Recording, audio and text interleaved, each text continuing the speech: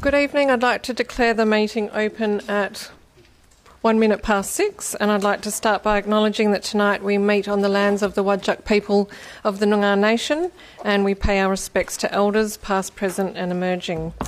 Apologies and members on leave of absence. We do have an apology from Councillor Harley, currently overseas, and we also have an apology from Councillor Fotakis, who is unwell. So that takes us to public question time. I haven't seen an audience this large in some time, so it's great to see you all here tonight. I would say that with public question time we do allow everyone to speak, but we do time you to 3 minutes, and as we have such a big crowd here this evening, I will have to call you to time at the 3-minute mark. David, the CEO, will have his timer going, so when you hear the bell, please do allow the next person to come forward.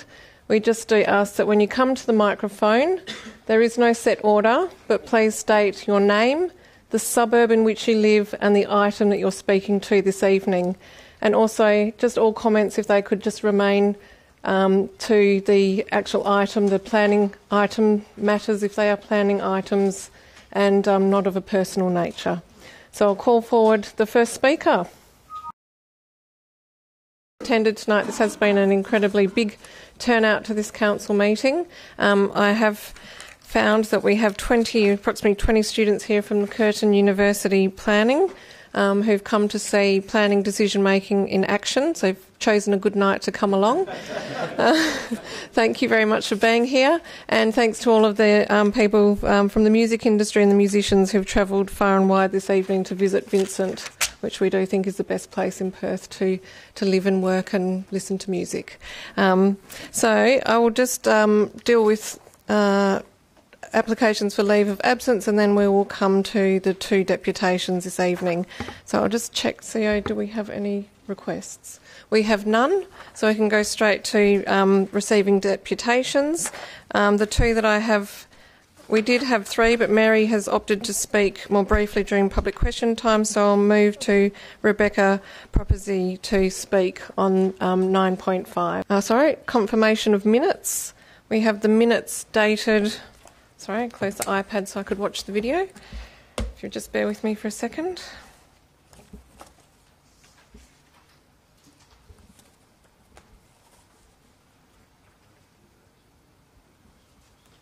Docs on Tap is reloading.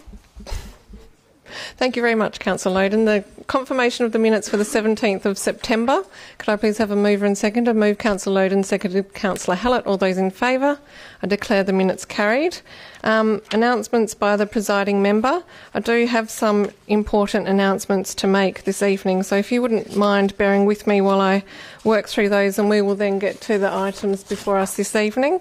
But it would be remiss of me to not make some comments about one of our council members who is joining us in the chamber for the last time this evening, and that is Councillor Jimmy Murphy. Known to some as the festival guy, but around here we know him as much more than that. Tonight we just really want to say thank you to Jimmy, and we wish you all the best on your continued journey and your evolution with the Town Team movement ahead. I think it's really impressive when you think about the fact that the Town Team movement is actually really based on the first commitment that Jimmy Murphy made as a candidate in a Vote for Pedro-inspired T-shirt, to establish a Vincent Foundation using philanthropic... I knew Councillor Gontashevsky, I told you I wouldn't get that out. Philanthropic funds to support community and arts in Vincent. So not only has Jimmy followed through on that commitment, he's really taken it to the next level with the Town Team movement, and taking that movement, which did start here in the city of Vincent, which we're incredibly proud of, and it is close to our hearts, taking that out to not just the rest of WA, but internationally we're here, and certainly nationally.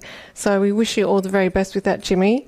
We do note that you are a councillor with a difference, that you are a bit of an antidote to the government bureaucrat. You're not afraid to start something, and you don't see barriers, you just see the potential. You definitely have a can-do approach. You don't, and I think this is a quote from yourself, don't wait for somebody else to do something, make it happen. Faith in people, faith in the importance of connection. You see the positive and potential in everyone, and you give everyone an open invitation to participate. You are a connector and celebrator of people and place, and you're expert at bringing those two together. You have a genuine love and care for the arts through your lived experience, and you can pull a room of people together with your warm and welcoming ways and sense that you create of being part of something bigger than themselves. Everyone knows Jimmy. So some shining moments in Jimmy's 4 years on council. Well, Jimmy has really led the most impressive arts advisory group. On this group, they have single-handedly developed the Arts Development Plan, not a consultant in sight, I'm so proud to say. We have a major artwork underway in the City of Vincent, and you have led that arts army with passion and direction and with results. You've been absolutely critical to supporting the town teams in the City of Vincent, all of them, but with a bit of a special place in your heart for Leederville Connect and the Pickle District. You have a great love of our town centres, and you've got your eye on the next frontier, the social and cultural enterprise. You've been a huge supporter of getting Leederville Village Square off the ground and making that happen, and you're a huge advocate for making better use of our places to make them accessible, contemporary, affordable for us as a small inner city government, local government, and influenced by the people who inhabit them. You've been a supporter of greater sustainability in Vincent. You've sat on through, much to your credit, the Tamala Park Regional Council. Thank you for deputising for me. So much appreciation. Remember, I've booked you in for Thursday night. And also the Business Advisory Group. We also had a very special rendition of the last post and the Revel at Anzac Day this year when Jimmy took his hat off and played at our Anzac Day ceremony in Axford Park. I did ask a couple of key people in your life, in your town team life, to make a few comments, Jimmy. David Galloway couldn't wait to say a few comments. David Galloway is a long-time member of Leederville Connect, and he says, Jimmy is one of the most selfless people I have met, with a huge passion and big vision for changing the world. He balances this passion and vision with a pragmatism that is able to roll with what arrives, and while still seeing the opportunities that are emerging from a challenging circumstance. In Jimmy's case, it's the strength of his vision for creating the greater good that enables him to interact with many different people, get them to support the creation of a better world. This also appears to make him largely immune to being co-opted into other people's self-interested dreams and schemes. He says, as I said, Emma Cole, in local government, Jimmy is high risk and high return. But we haven't had any breaches, I might just add there. Jimmy is also fun, and in this age of social media-driven self-obsession, it is really nice to be able to hang out with a bloke who fundamentally appreciates a good beer, loud music, and going sick on the dance floor.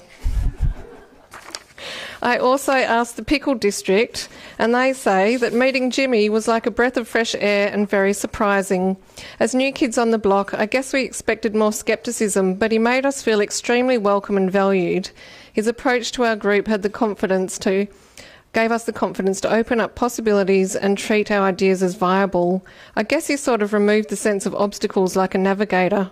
Anyhow, he's a great people person. As far as art goes, he just gets it.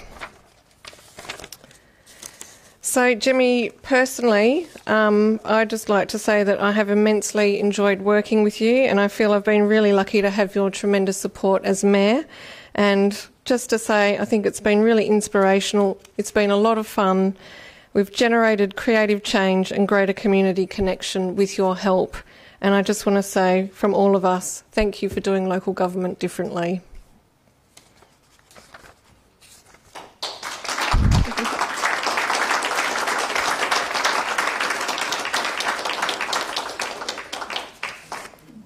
But wait, there's more.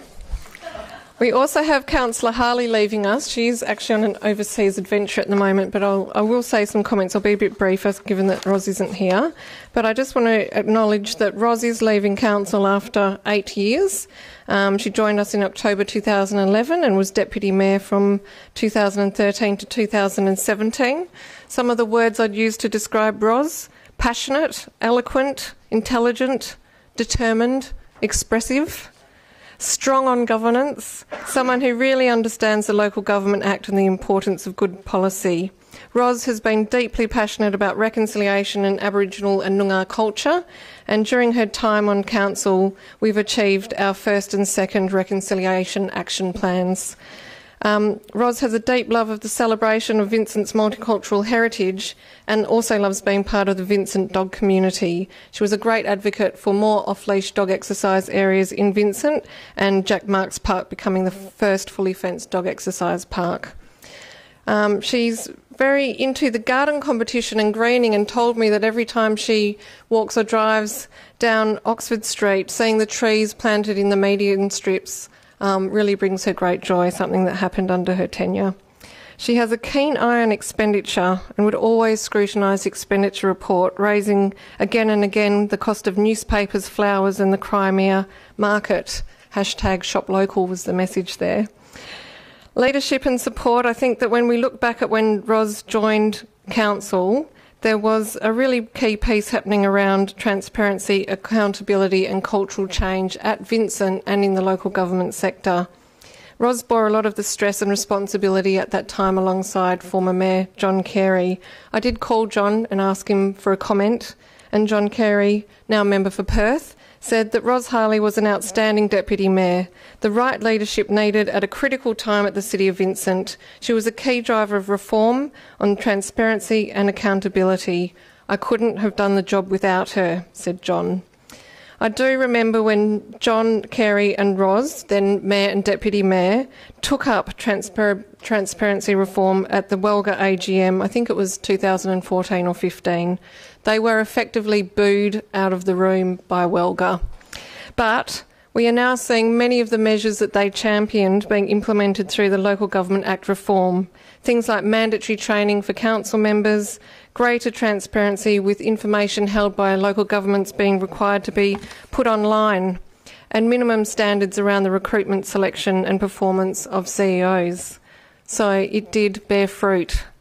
More recently, I'd just like to acknowledge that Ros was an excellent contributor on the CEO recruitment panel in helping us select David as our not quite new anymore CEO. So I'd just like to wish Ros well for the future on behalf of all of us here at Team Vincent, and we hope she's enjoying her current travels across the globe. Finally, I just want to say to Susan Gontaszewski, thank you so much, Susan, for being an outstanding Deputy Mayor for the past 2 years. You have just been an incredible support and advisor along the way. This is not a farewell speech. I just wanted to say thank you for being an outstanding Deputy Mayor, and we wish you and all candidates all the best for Saturday's South Ward election. For any South Ward residents tuning in, we will have the administration open until 6 p.m. on election day, which is this Saturday, the 19th of October, and you can vote up to 6 p.m. It's best if you could please bring in your election packages if you have lost it or the dog has eaten it.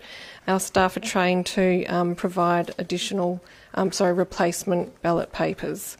So that concludes the announcements. Unless, Jimmy Murphy, do you wish to say anything? I should have asked if you'd like a right of reply. Maybe I'll just say a couple of quick things. Thank you. That was very generous comments, and I've really loved my 4 years here at this council. I think this is a wonderful council, forward-thinking, progressive, beautiful demonstration of political leadership where perhaps that's lacking in the world and various other places. I do also want to just say for the record, the town team movement that has been created from Vincent is a product of all you guys, this council in particular, the staff. Our former mayor created the first town team, John Carey, David Doy, our first place manager, coined the term town team. Our town teams, residents and businesses coming together in a unique fashion to really have a voice, and it's beyond an advisory group. It's actually an empowered platform of real citizen engagement and empowerment, which I just think is an incredible, it's basically, as far as I'm concerned, revolutionising, or the potential to revolutionise the way local government interacts with its community, and it's started here. The town team movement we've started, and ironically is the main reason why I'm not going to be running again, because it's just got so popular and so big. We've got 40 town teams now across Australia. We're about to have our first town team start in New Zealand, and I'm on a flight to Canberra tomorrow to help our town team in Dixon in Canberra do their first busking festival. So it's pretty amazing, huge impact, potential impact from the model, Vincent's model. And so I just want to say for the record that very clearly and stay true to the fact that, and honour the fact that this model is from Vincent, from this Progressive Council. And I just wanted to make that point, but just thank everyone. It's been quite an awesome experience, and anyone who wants to go for council or even thought about it, I would encourage you to do it. It's an amazing experience, personal growth, and I feel like I've done my constituents proud. I feel like I've followed through with most of my promises made, and it's a very satisfying feeling. So thank you very much. Thank you so much, Jimmy.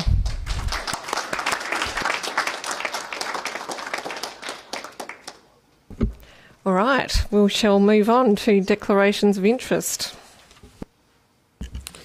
Through you, Mayor Cole, received 2 declarations of interest from Councillor Murphy. The first in relation to item 9.3.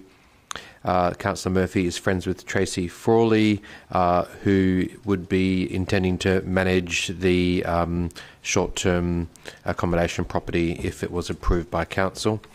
The second item is a disclosure, a financial disclosure of interest from Councillor Murphy in relation to item 11.4, authorisation of expenditure. The association being the Town Team Movement, receiving sponsorship from the city for its recent annual conference. And Councillor Murphy is confirming that he is currently a part-time employee and director of the Town Team Movement. Thank you, CEO. So I'll now go around the room to see whether council members wish to draw forward any items other than those that have already been raised by members of the public gallery this evening. Councillor Hallett, do you have anything to add to the list?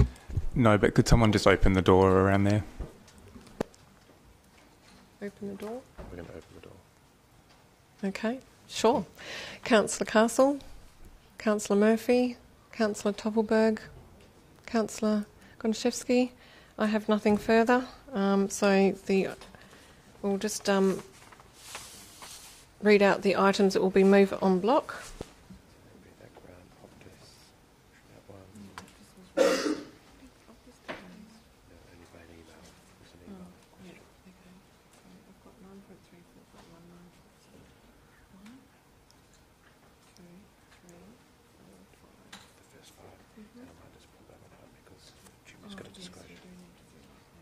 Pull that one up now so you can look in for that. So some of the other items I could read out. Through you, Mayor Cole, I'll read out the item numbers which would be proposed to be moved en bloc by council, which would include items 9.6, 9.7, 11.1, 11.2, 11.3, 11.5, 12.1, 12.2, 12.3 and 12.4. Thank you, CEO. Could I please have a mover and seconder for the en bloc items? Move Councillor Murphy, seconded Councillor Castle. All those in favour? I declare the en bloc items carried. For the benefit of members of the public gallery, the way that we then deal with the remainder of the items, we go through the order in which they were raised by members of the public gallery. So that order is going to be 9.3, 9.4, 9.1, 9.5, 9.2 and 11.4, which has been brought out because there's a financial interest on that one. So I'll now go to item 9.3, which is number 2, Brookman Street, Perth, change of use from single house to unlisted use, short-term dwelling and single house. Councillors, can I have a mover and seconder, please? Moved Councillor Loden, Seconded Councillor Hallett. Thank you, Mayor. I do note there's two, one alternative recommendation and proposed alternative, which I'll let others have a look at and think about. This is an interesting one because not far around the corner we've had a refusal which went all the way to SAT and was approved. Like, they agreed with our refusal of that application. The distinction here with this development is the fact that it neighbours right onto the commercial zone. So rather than it being completely surrounded by a residential area, on two-thirds of the sides you have commercial developments, but that doesn't change the fact that it is a residential area as well, sitting there right in the corner. So it is very challenging because it's a question of I guess, scope creep. Do you then see that this is approved and then it cascades down there? I am also aware that there has been discussions with the applicant around the time frame of that approval. The current proposal is for 6 months of the year, but the applicant is amenable to a shorter time restriction on that as well. I just wanted to clarify that with through the Mayor to the Manager. Through you, Mayor Cole, that is correct. Ultimately, what was proposed as part of the application was up to 50% of the year, being up to 6 months, but subsequently and late in the piece, following the briefing session, the applicant advised that they are agreeable to a term of up to 10 weeks in a 12-month period. And on the topic of the 10 weeks, how would the city enforce that? Through you, Mayor Cole, ultimately there is a condition around the terms of the approval, one of which is that the applicant is required to notify the city every 3 months once the use commences, with demonstrating and confirming the dates that the premise has been used for that purpose. That would also include any third-party platforms or online booking systems to be provided to the city. And how would the city verify if that was... So, for example, they declared that there were certain days that it was used, and then it was used on other days as well. How would the city know if they were not holding their end of the bargain? Through you, Mayor Cole, ultimately it is a compliance matter, and the city would need to undertake the investigation that I set out. And the onus is on the applicant to confirm those dates.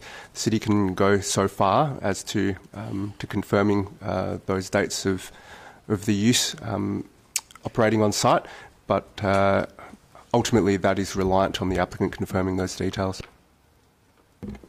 Would it be fair to say that the neighbouring properties would be able to, if they felt that it was not, if it was exceeding the dates, they could then lodge a complaint about that, and that would then be followed up by the city?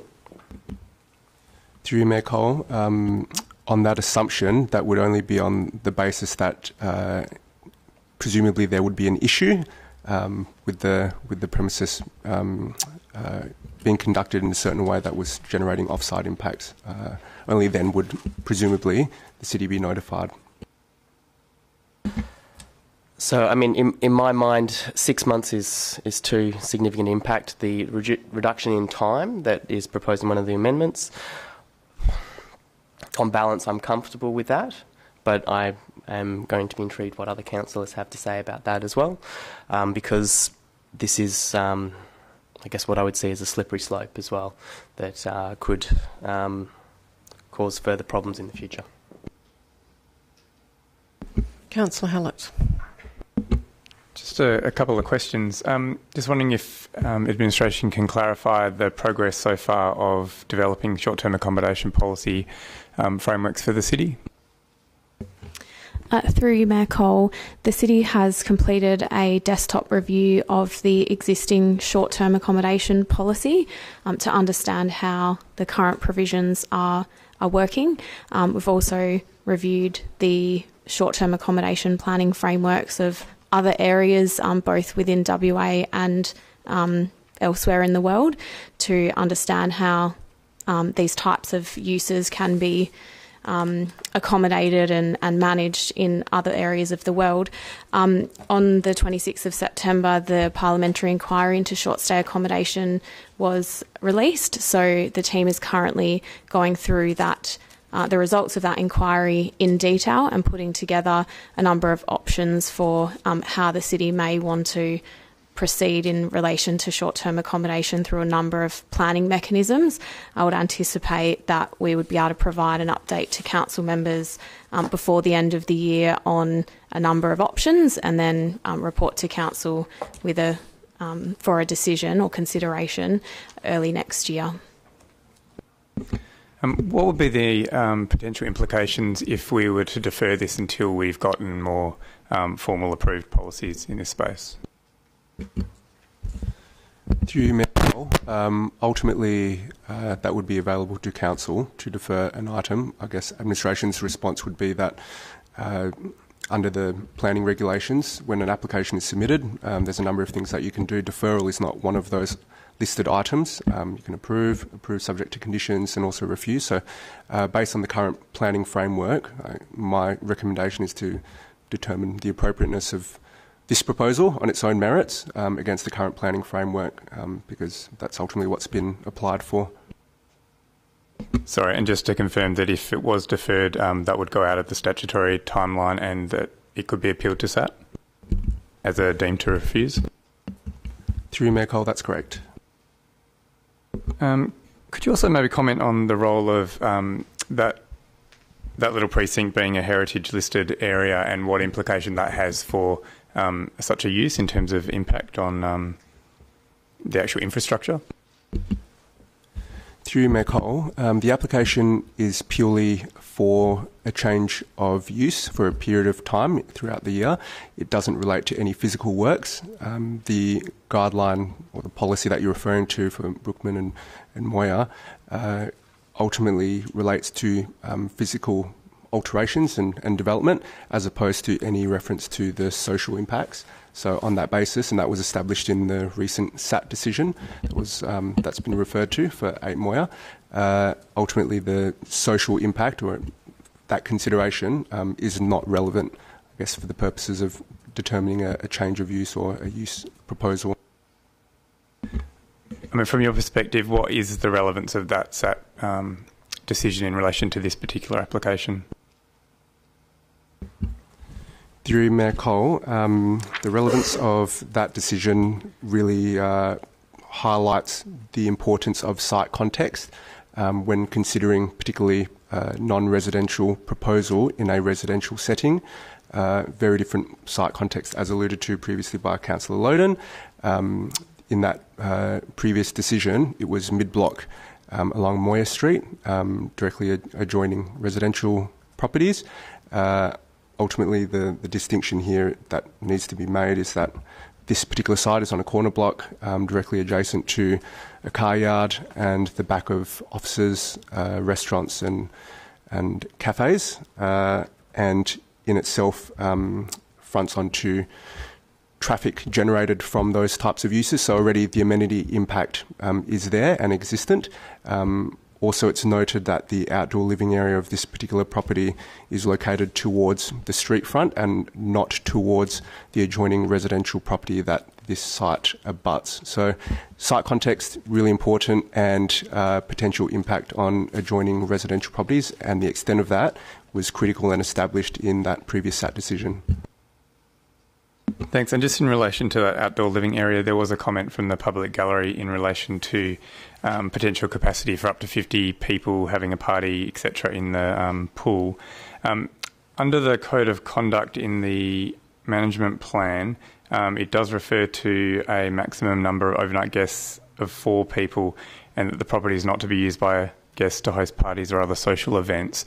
You referred to, I guess, some of the possible challenges in compliance monitoring, but could you maybe comment on how we can ensure that that is met? Through you, Mayor Cole, ultimately the acceptability of the proposal is largely reliant on compliance with that management plan. Ultimately, the city's officers would be able to respond to any concerns that are raised with respect to any perceived non-compliance with the terms of that approval.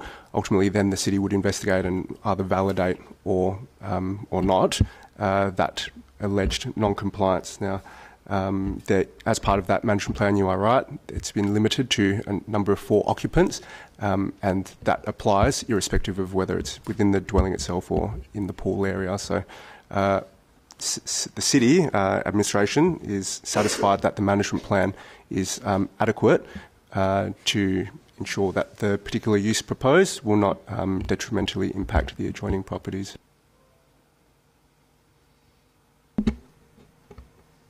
I might let other people comment for a bit. Councillors? Councillor Murphy? Yeah, look, I hear what Councillor Loden's talking about in terms of a slippery slope. I think it's good to hear that there will be some sort of policy presented early next year to deal with this. I think that the concerns from the gallery are completely valid in the sense that, most community members want to have, permanent residents or renters who are in the community, interacting with the community, part of the community, and they don't want to see a residential home used essentially as a hotel for fly-by-night guests. Absolutely get that. But I also do get that a homeowner who wishes to go on holidays for 6 weeks of the year does also have the liberty and the right, in my view, to be able to have guests come and stay in that home and that be remunerated for that, which I believe was the original intent of Airbnb, and I think it's probably, for want of the better word, taking the piss now, but I think the original idea was for that very I'll need. allow that comment given it's your last meeting, Councillor Murphy. So I would actually support the amendment and thank the Jay for doing this. And I'll foreshadow that not the alternate. I would actually support the amendment. I'm not sure if anyone has any other comments. Otherwise, I'm happy to move it. Are you moving the amendment, Councillor Murphy? Yes, I'll move the amendment. Okay, is there a seconder for the amendment? Oh, it's a show of hands. Councillor Castle. Well, I think I've said my bit actually, so I'll leave it at that. Okay, over to you, Councillor Castle. Through you, Mayor Cole, yes, I'm supportive of this amendment as written. I think it does strike a balance between what we currently have in the city, which is uncertainty about how we wish to proceed with short-term accommodation. Obviously, in the absence of that policy or a reviewed policy, it's very hard to form a permanent view on how these types of applications should be dealt with. But I do think that given the recent SAT decision and given the extra restrictions that this amendment brings, that this actually gives a longer period of time when this property will be used as residential. 10 weeks of the year is not going, I don't think, in my view, going to have a substantial impact on the community. And I think it also gives us a way to test how this might play out in this particular location. So for me, what's important in this amendment is the restriction of the operation to 10 weeks, to the minimum stay of 3 nights. I think that's an important aspect that will restrict and discourage this to be used as a party venue. And the approval period of 18 months, which should give us plenty of time to review that policy. And then if this application comes before us at that time, we should have a clearer view of which direction we're going to move in. Thank you. Councillors, we're speaking to the amendment. Councillor Toppelberg. Thank you. Just to confirm, the officers say that they don't support or wouldn't support proposed condition 1.4, which is the 3-night minimum. But just to confirm, by having it as a planning condition rather than being contained in the management plan, it means that any change to that would require a decision of council and could not be determined by administration. Is that correct?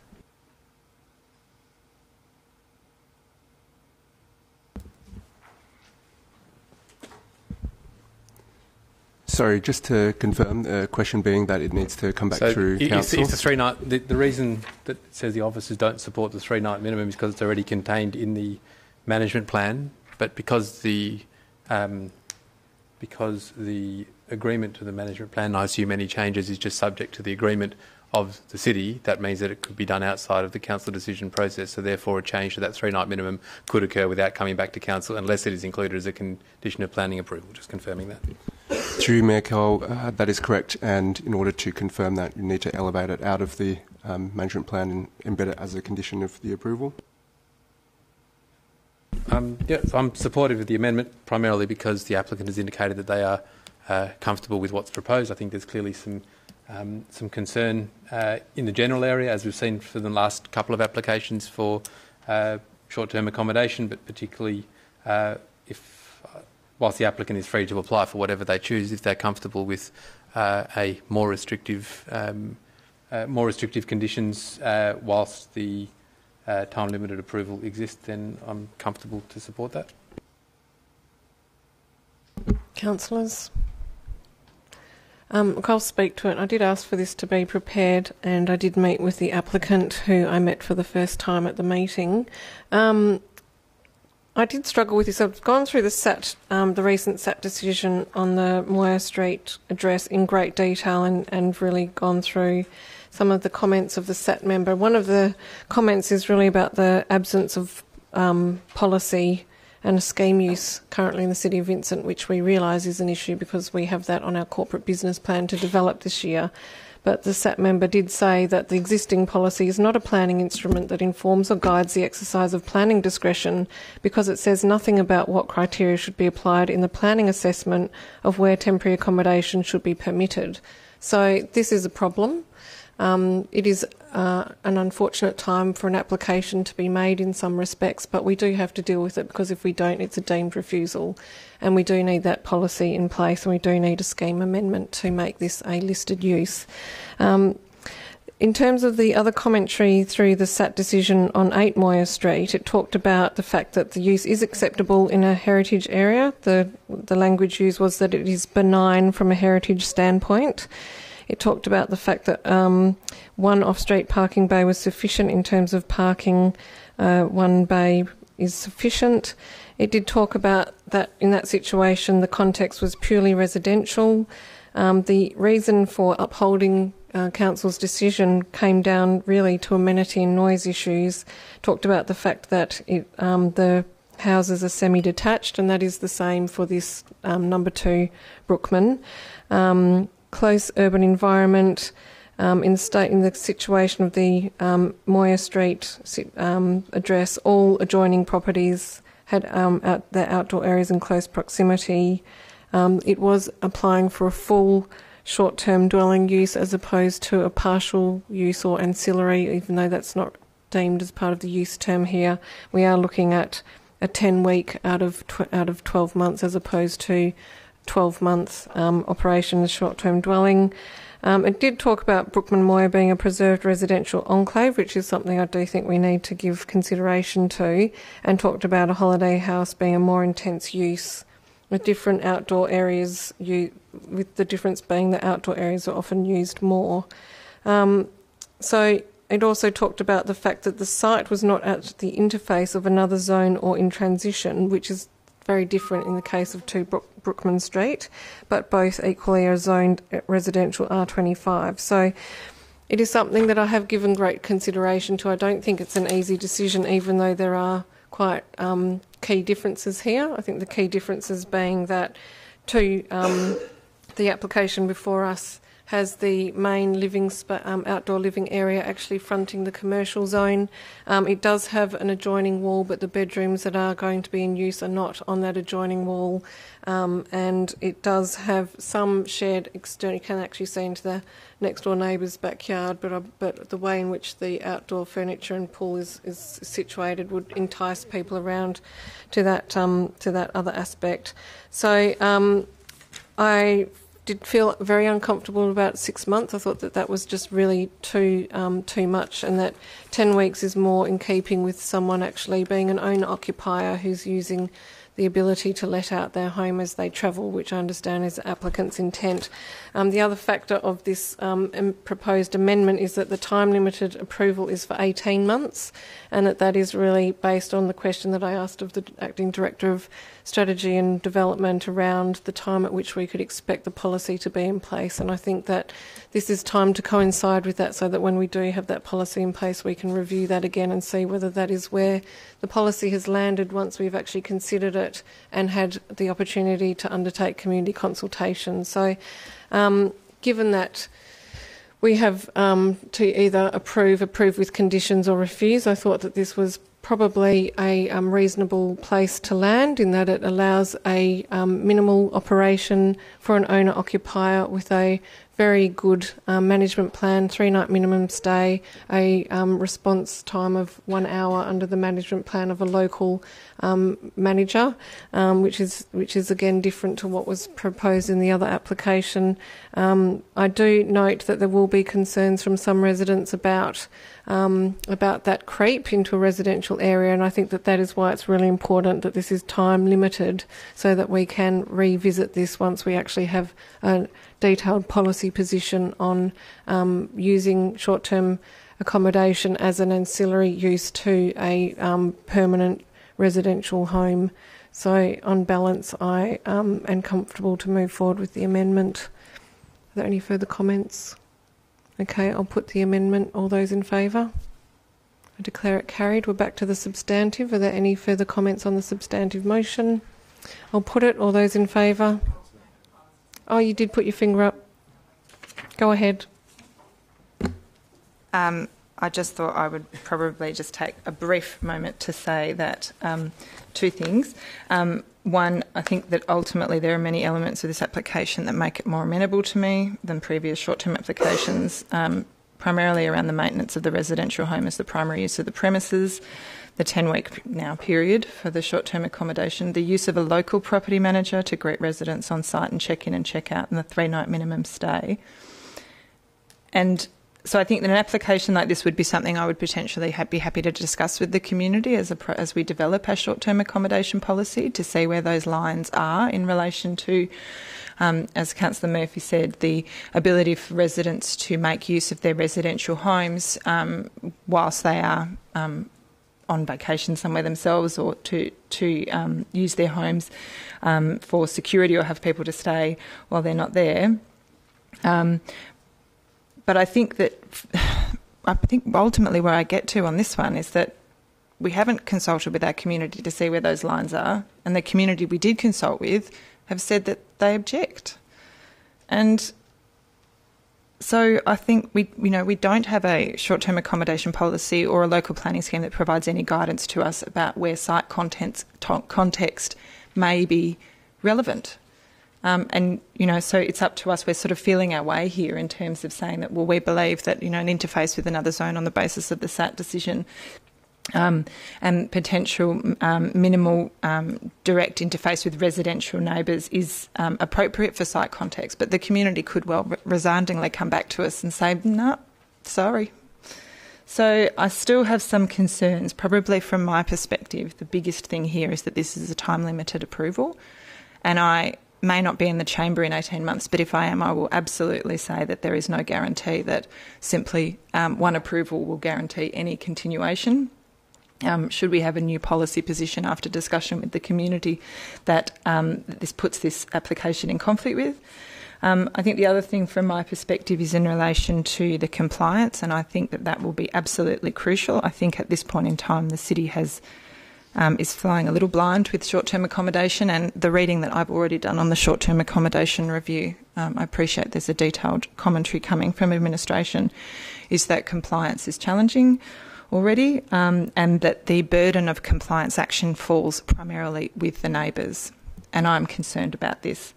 I have one question in relation to the time limit, through you to the Acting Director of Development and Design. Remember that, right? Yes.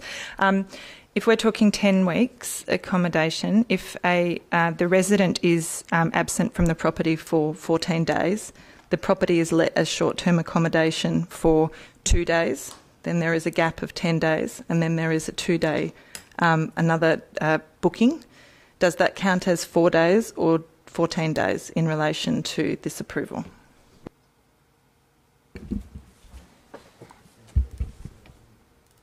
Yeah, no, sorry, excuse my maths. Let's say 3 days with a gap and then 3 days so that we're all compliant with our other conditions. To you, Mayor Cole, in that scenario, for that gap, which is when it would not be leased for that purpose, it would not count towards the use of short-term dwelling. And can I also just get some commentary in relation to the use of the car bays? I understand that the applicant has 2 off-site vehicle parking, and they are both utilised by vehicles, and that the current motion calls for the residential parking permit, which will be available to guests at all times.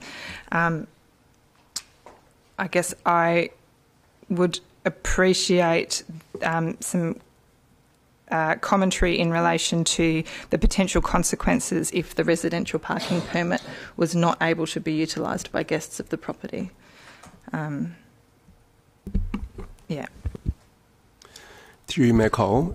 So just on that point, there are 2 off-street car parking bays on site. They are being utilised by the landowner for parking of their own vehicles. The proposal is ultimately to utilise 1 residential parking permit associated with short-term dwelling for those guests. Now, if that was not made available to the occupants during the short-term dwelling use, ultimately it would need to be made clear through the guest information sheet or through the booking prior that there is no parking bays available for that use, and council would need to be satisfied at this stage, if this was to be approved, that nil car parking provided on site was appropriate given the site's location. With that in mind, I'd just like to put forward an amendment that the management plan dated 20 September 19 is modified to the satisfaction of the city to state that nil car parking is provided on site and no residential permits are provided for guests of the development. Is there a seconder for the amendment? Seconded, Councillor Hallett. As I said, I think that this application has a number of features that would make it something that I would think we would be able to talk with the community about. As a short-term accommodation policy, I think one of the issues is that in general terms, where we have a non-residential use, we require that there is some provision of parking on site. This is what we've done for other permanent short-term accommodation options. We've also approved accommodation options within this area, or very in close proximity to this area, with less parking or no parking provision for guests, because it is considered to be an area where guests that are coming in to stay wouldn't necessarily need or be expected to have a car. And I think this is something that has been raised as concern by residents, and so I would like to see addressed over the course of this application, if possible. Councillor Hallett, you don't wish to speak to the amendment? Does anyone wish to speak to the amendment to remove the ability to use a residential permit from the management plan? No? Okay, I'll put the amendment. All those in favour? All those against? I declare it carried with Councillor Murphy voting against. We're back to the substantive. Are there any further comments? Okay, I'll put the substantive motion. All those in favour? Declare it carried unanimously. Thank you.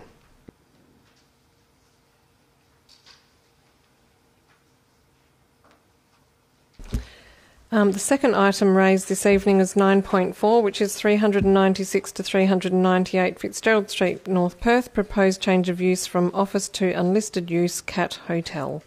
Can I have a mover, please? Councillor Loden, seconded. Councillor Gondaszewski. Thank you, ma'am. Fully support this proposal. I visited the site and was very impressed with the vision for that location. I think it's going to make a great addition there at the bottom of the street.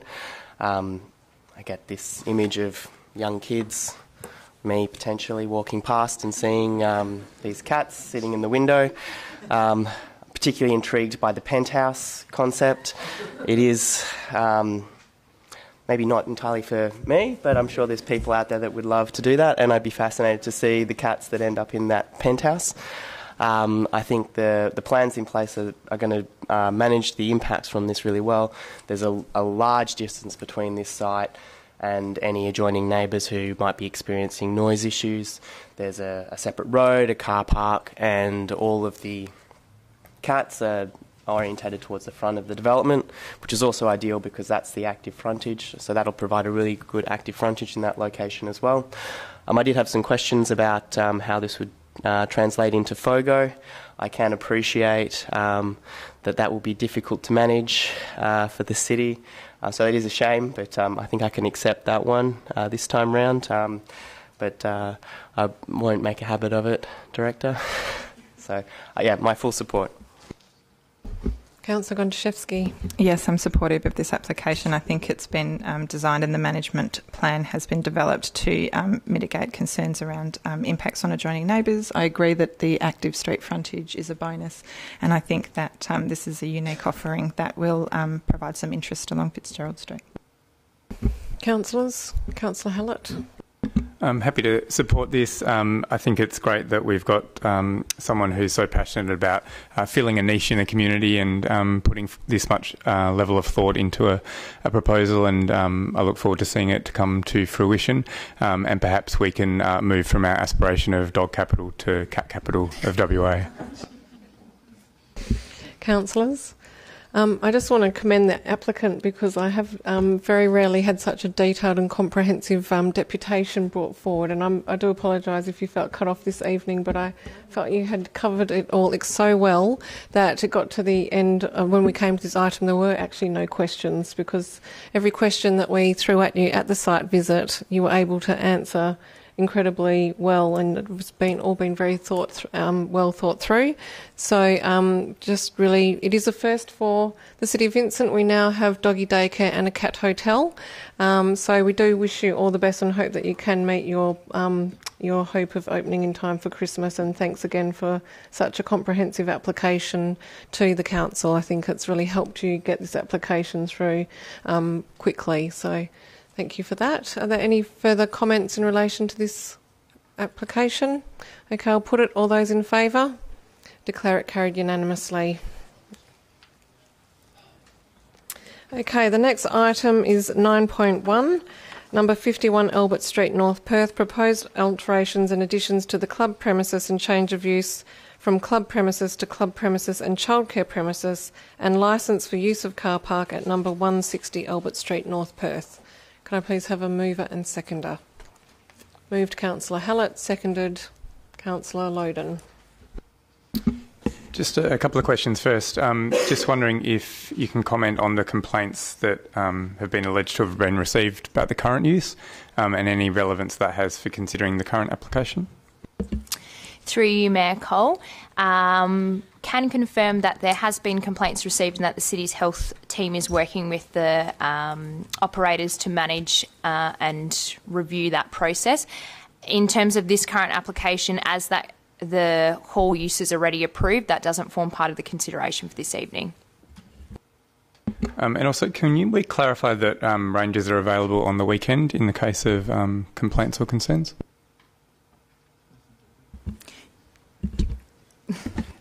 Through you, Mayor Cole, I'll take that. Yeah, they are available on the weekend.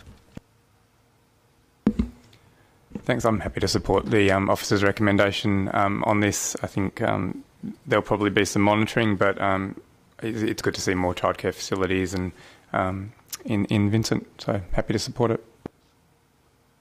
Councillors? I'm also happy to support this application, and particularly happy to see the childcare premises being included and formalised in this way as well. I think that'll be a valuable addition for the community. We do have challenges finding good locations for our childcare facilities, so have come up in the past as well, so it's good to see this use continue. I do recognise the issue of noise and the issue of noise complaints, and that's, as we've sort of seen from previous discussion as well, a challenge that the city is going to have to ongoing manage as well. But overall, I'm happy to support the officer recommendation. Councillors? I do have a question that was raised by a member of the public gallery this evening in relation to the 6:30am start. Could you just comment on whether you think that, because I note our policy is 7am, can you comment on the whether you believe that would cause any impacts to the surrounding residential area by having that additional half hour? Through you, Mayor Cole. That's correct. The city's policy prescribes a 7am to 7pm, and the applicant's seeking discretion to commence from 6:30am and conclude at 6:30pm. To support that, they provided an acoustic report that demonstrated that the noise during that pick-up and drop-off would be minimal and would still be able to comply with the applicable noise requirements that are slightly reduced prior to 7am. They also are proposing different management measures to help to mitigate the impacts on that. So they have a consolidated entry point from the southern side where the main car park would be, and they anticipate most parents would be doing drop-off, and anticipate that through their sign-up and information to prospective parents, they would note about this early commencement time and the requirement for people to drop off in that furthest car park to avoid any potential impacts on the closest residential properties. Thank you very much, Coordinator. Councillor Doppelberg. Thank you. Just a follow-up couple of questions. The answer to the question talked about they anticipate, or that the operators anticipate. Is it previously, if you take, for example, the Summer Street childcare centre, which is immediately adjacent to residential, we've been very strict about who can be dropped off where and when. In the event that users of the facility choose to access through the foyer and front entrance and not through the southern car park, is that something that's covered in the management plan, or is that something that we have any control over, or is that something that would need to be conditioned if it was required, for example, that be the only access point other than for emergency exit prior to 9am or something of that nature? Through you, Mayor Cole, there is a condition of approval that requires the management plan to be, venue management plan to be provided and approved by the city, so we can capture that through that subsequent approval process. That access prior to 7am would need to be through that southern entry point and pick up and drop off in that location as well. Okay, and given the nature of childcare and certainly early arrivals,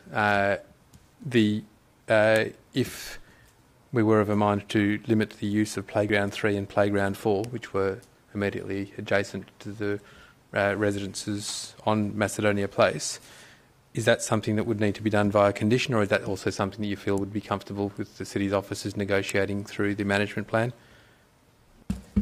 Through you, Mayor Cole.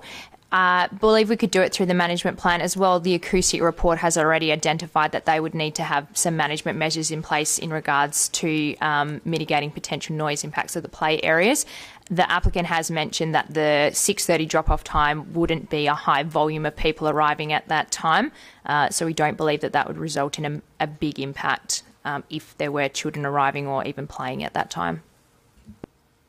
So just if that and if that was to present as an issue, is that something that the city has the ability to mitigate through the management plan after the approval is granted? Through you, Mayor Cole. Yep, so condition 2.3 requires the submission of a venue management plan, and that would need to include predicted noise levels of those play areas, and if they were found to be in breach of that, then through our compliance team we could investigate and require modification to their practices.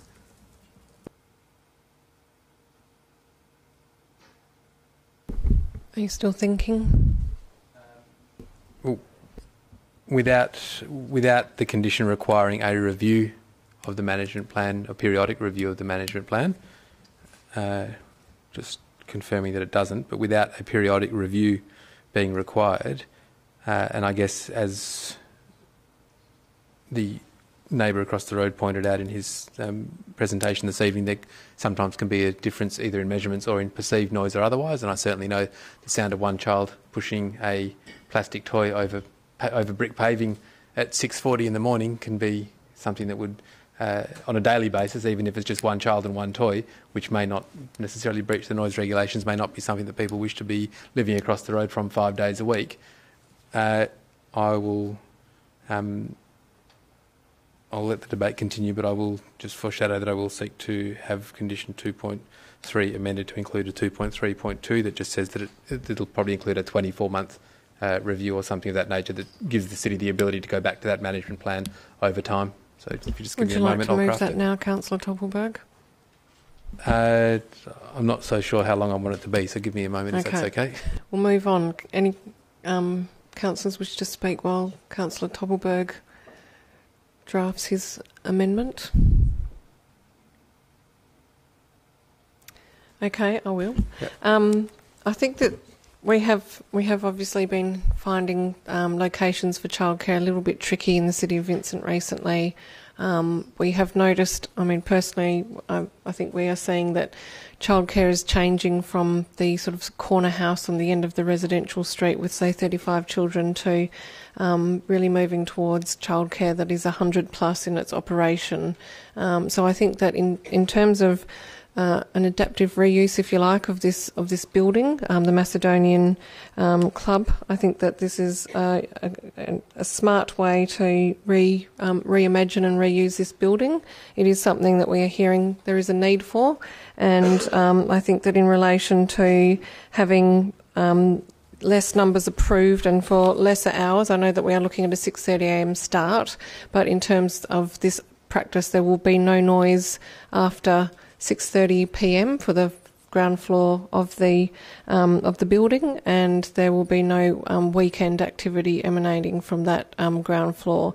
So I think that will hopefully go some way to dealing with a change from a full function centre to a childcare and function centre, and I think that's of benefit to the broader community in servicing a need for childcare, given that we do have quite a strong young population in the City of Vincent. So I am supportive, but I'm also interested in hearing this amendment to really sort of drill down into the management plan to ensure that it is working and to give the city an option to review and tweak if necessary. Okay, so thank you, Mayor Cole. So it will be a new 2.3.2, so under venue management plan, and it would read, the management plan shall be reviewed and approved by the city annually. In the event... I can send through the wording in a sec, or if you're quick to type, that's even better. In the event the city is not seeking any modification to the management plan, no review will be required. If I get a second, I will talk to it. Is there a seconder? Seconded, Councillor Gonczewski. So not seeking to be unduly onerous and not seeking to have a time-limited approval or anything of that nature, but I do think that if some of those finer-grain issues that can be managed out, but without the planning controls to be able to enforce it, they can become contentious unnecessarily. I think this just gives the city the ability. It's not at the city's disposal to unnecessarily withhold or restrict what has been approved in the initial management plan, but it does give the ability annually for, if those issues do arise and they're not able to be resolved through compliance, to actually resolve them through the planning approval. May I ask a question? Is this in perpetuity, in that it must be reviewed every year forever after? That's why the option is there. If the city is not seeking any modification, no review will be required. So it basically gives the opportunity every 12 months if there is an issue, but if it's not required, then it just lapses. Thank you for the clarification, Councillor Gonczewski. I have a question to administration. Just how will the city go through the process of determining whether a review is required if they don't review records of complaint? I'll just ask that question because I think I might have some comment on it.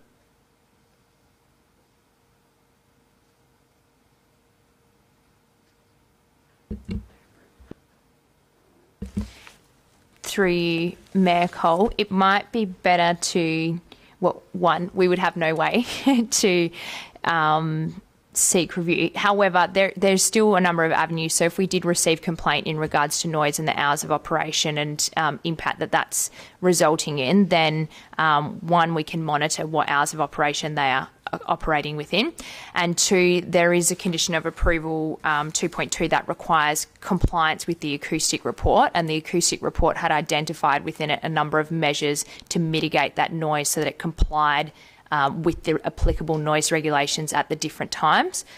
So if it is noise that is of concern, then we still have an avenue through the acoustic report. If we want to pursue the venue management plan modified condition, then we can look to amend that wording to suggest the venue management plan should be reviewed and approved by the city annually.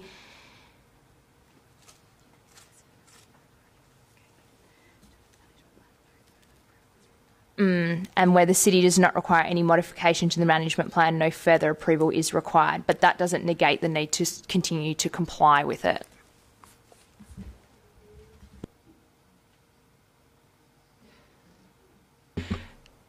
I can appreciate Councillor Toppelberg's sentiment. I think there's a possible better wording for the second part of that sentence. However, I think what's been suggested there essentially means that you might do one review once, and if you don't think it is necessary, then you never have to do another review again. And I think the idea is anyway. So I'm fairly supportive, but I'm just going to have a quick think about how the wording could be amended. Can I ask a question through you? In the event that this amendment is not successful, and for argument's sake, there are 6:30 a.m. drop-offs in year 5 of operation, and they all utilise playground 3 and 4. That's where they get until 7 o'clock till there are more people. That's where these kids are sent to go and play, and those kids are noisy, but just under the noise regulations. If this wasn't successful, what would the city have at its disposal to be able to try and ensure that those noise impacts were mitigated immediately opposite residential dwellings at 6:30 in the morning? Through you, Mayor Cole, similar to what we are doing at the moment with their current operations, we'll try to work with them to understand their management practices, and we do have those conditions recommended on there regarding a management plan and setting out how they would manage those potential noisy uses in the early hours, and we would just try to work to see if there was some modification that might be required. If it's, for instance, that they've got all 20 kids out there at that time, we might perhaps suggest that they consider splitting it and monitoring that, as they've suggested themselves in the acoustic report. And just a further question, in the event this amendment was successful, at no more than 11 months and 29 days later, could the city require that those playgrounds were not used between the hours of 6:30 and 7 a.m, as an example? Through you, Mayor Cole, whether it's this condition or the acoustic report, they have made a commitment that those uses at that time would not result in an amenity impact, and if it was found to be that it was, then we would have an avenue to seek compliance. Can I just ask if the Summer Street childcare premises requires an annual review of their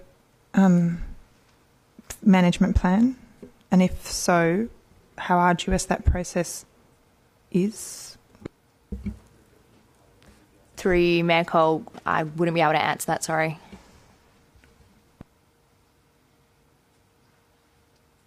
Councillor Loden. Just to clarify my understanding, so venue management, under this proposed amendment, a venue management plan is required to be reviewed. If the city reviews that plan the first year and then it's all compliant, and then subsequently for multiple years, then we never have to review it again. Is that the correct way to interpret it? Through you, Mayor Cole, yes. So the intention would be to get a management plan, have it in effect for 12 months, then review it, and if there is no issues identified in that 12-month period, then it wouldn't require further review, but it would still be in effect. So if issues did arise 5 years, 10 years down the track, then we would seek compliance with that approved management plan or investigate to determine what is resulting in the non-compliance. So if for the first year only very quiet kids come to the daycare, but then a whole heap of noisy kids join at 12 months and 1 day, because we've reviewed it and that was all okay at that point, there wouldn't be any mechanism to review after that. Is that correct? Through you, Mayor Cole, that's correct. There would be no mechanism to review, but we would still be able to enforce compliance. So if there was a change to the management or which was resulting in that increased noise, then there's still the requirement to comply with the noise requirements as they've stated in their acoustic report, and to manage it in accordance with that venue management plan. So we would seek compliance with those two elements. Sorry, just a point of clarification. That's different to what the amendment says, because the amendment says annually. It's at the discretion of the city whether that annually is every year, every 2 years, or after the noisy kids arrive. But my reading, well, my proposal of the amendment is annually, means each year, but it's at the city's discretion not to review in any given year.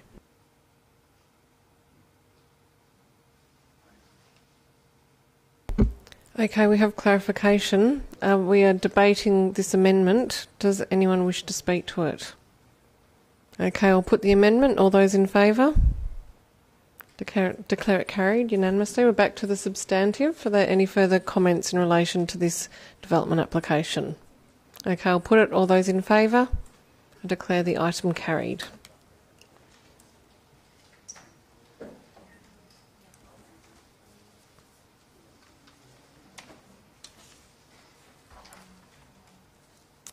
The next item raised is 9.5, which is number 9 Baker Avenue, Perth. Proposed change of use from single house to single house and unlisted use music studio. Can I have a mover and seconder for this item, please? Move Councillor Murphy, seconded Councillor Loden. Thank you. So I am very supportive of this proposal. Thank you to the applicant. This is, as far as I'm concerned, an extraordinary opportunity for our community. It's a recognised world-class studio that he is opening to the community for the first time, and I think it's a gift and a opportunity for the celebration of high-end jazz in Vincent, and is certainly in line with our broad vision of being an arts capital of Perth. I guess a lot of this stuff was covered by the numerous people who spoke to it tonight. I just wanted to add a couple of other points. I do actually think, even though we're talking relatively low numbers of people, that there are economic benefits, obviously supporting local musicians, but also given the fact that there won't be any food or beverage allowed at the venue, that there'll be hungry and thirsty people before and after the music concerts, I would imagine. And I do believe that that is a benefit to the Beaufort Street businesses. I understand the neighbours' concerns around noise. I do want to reference the context of the area in the sense that there's a stadium a couple of 100 metres away, open air, 10,000 people. There is Perth's biggest nightlife and entertainment district, probably 300 metres away. 50 metres to Beaufort Street was a significant economic hub. So it's not exactly a retirement village in the countryside. It's a vibrant, active area very close to the CBD, and I think that needs to be taken into account. Also, just a couple of comments in relation to the deputation. I do want to actually say, from my personal view, that I am actually a professional myself, and I'm raising a young family in a home, and it is actually right behind a nightclub. The nightclub runs into the early hours of the morning, and I would barely know that it's there, and it has zero impact on my children and on my own amenity.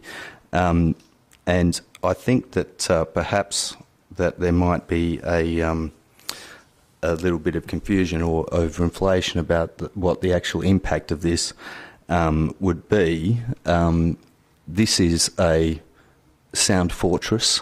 It may as well be 50 feet under the ground as far as I'm concerned. There's zero chance of any noise spill. And also, as demonstrated tonight by the people who have been talking, we're talking high-end jazz. We're talking chin strokers and wine sippers. Well, they can't even have wine, so they'll be stroking their chins and walking to and from the venue. I would imagine murmuring maybe how fantastic the sharp 9 was over the diminished 7th chord. Certainly won't be yelling out, Troy, let's go to the pub, mate, or any of that stuff. I think it'll be very, very subdued, and I think that it's probably misfounded. Yes. So anyway, I actually support the amendment, which I will foreshadow putting forward. Because I actually believe that this is too confined. I don't actually think that that this approval gives the concert club a proper chance of success, and so I foreshadow putting up an amendment. But after everyone else has had to say, thanks. Councillor Loden. Thank you, Mayor. I have to confess I'm an engineer by degree, so. When I think about this in an artistic context, I'm probably fall more into the art appreciator category. But there has been a strong contingent of people coming here to talk about how beneficial this is going to be to the arts community, and I fully appreciate that as well. I guess the challenge that we have to deal with is the planning aspects of this, and in my mind, the real challenge is around noise. Now, having visited the site, I can see that the noise that is occurring within the venue is going to be well contained. It is set up and designed for that specific purpose. The challenge will come down to entry and exit from the site. And appreciate fully that this is talk of as a jazz precinct and so forth. There's nothing in the conditions that requires a certain demographic of people to visit the site. I don't think we would want to do that, and I'm not suggesting that there's anything untoward going on here, but we have to look at it on its planning merits as well. That being said, I do support this proposal. I think it is going to make a valuable addition to the community. When we talk about the access to and from the venue, we do have an exit management plan, and it's particularly the exit from the venue, I think, that we really need to be really careful how we manage. People entering the venue, given the duration of the restrictions and the time frames, are going to be entering at 7 o'clock at night, where it's more acceptable to have volume of noise. But at 10 o'clock of night, at the end, when people are leaving, that's when you actually really want to be managing the noise aspects there, and that's what's going to have to be very carefully detailed between the city and the applicant around people getting out of the venue. The time-limited approval, the initial 6 months, I think is too short, because the intent here is to see if this works, and I can't see how you can get a genuine picture of this working or not working and how that's going to impact the neighbours in that sort of time frame, because it's going to take time to get these events in place and set up and operating, and get a number of people attending the location as well to actually test that the hours of operation and the numbers of people and what that consequence has for the community. I'll leave the proposed amendments to others to move, but I am supportive of extending those timeframes and providing a bit of flexibility to the applicant around when those things are used. But it is a time-limited approval, so I think the applicant needs to be well aware that if it does not operate in the way that we're expecting, and if there is a large number of complaints, then a less favourable outcome may be coming forward from council at that time when that comes back in the future for our consideration, assuming it is approved at this time. Thank you. Councillor Toppelberg. Thank you, Mayor Cole.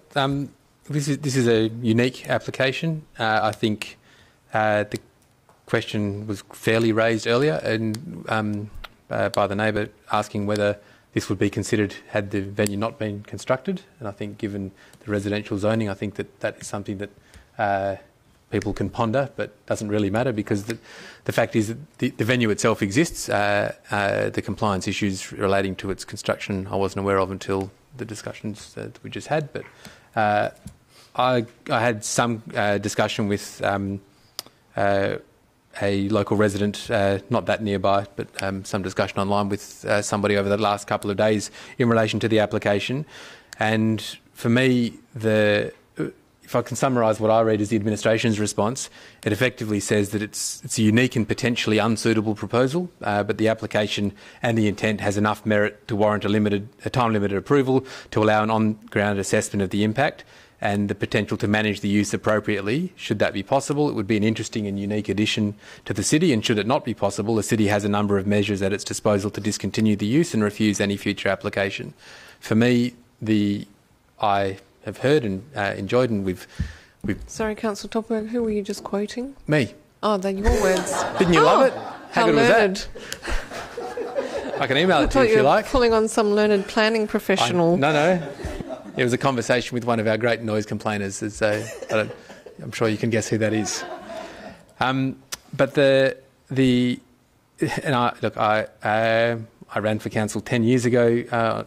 And I still remember the line in my little A6 flyer which talked about becoming a hub for art design and the arts design and creativity.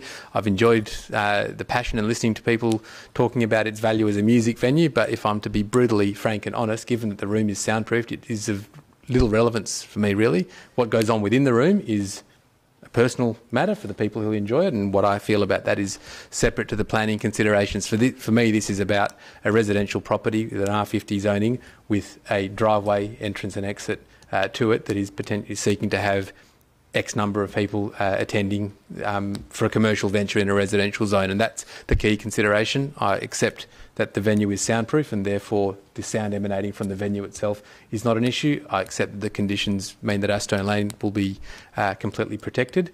I don't disagree that we don't, with people who say we don't have control over what people do when they leave the venue and their ability to potentially wander into Astone Lane, then that's something that we face being on the edge of Northbridge every day in that location and opposite a park as well. So that's something that is not wholly the responsibility of the applicant and this application.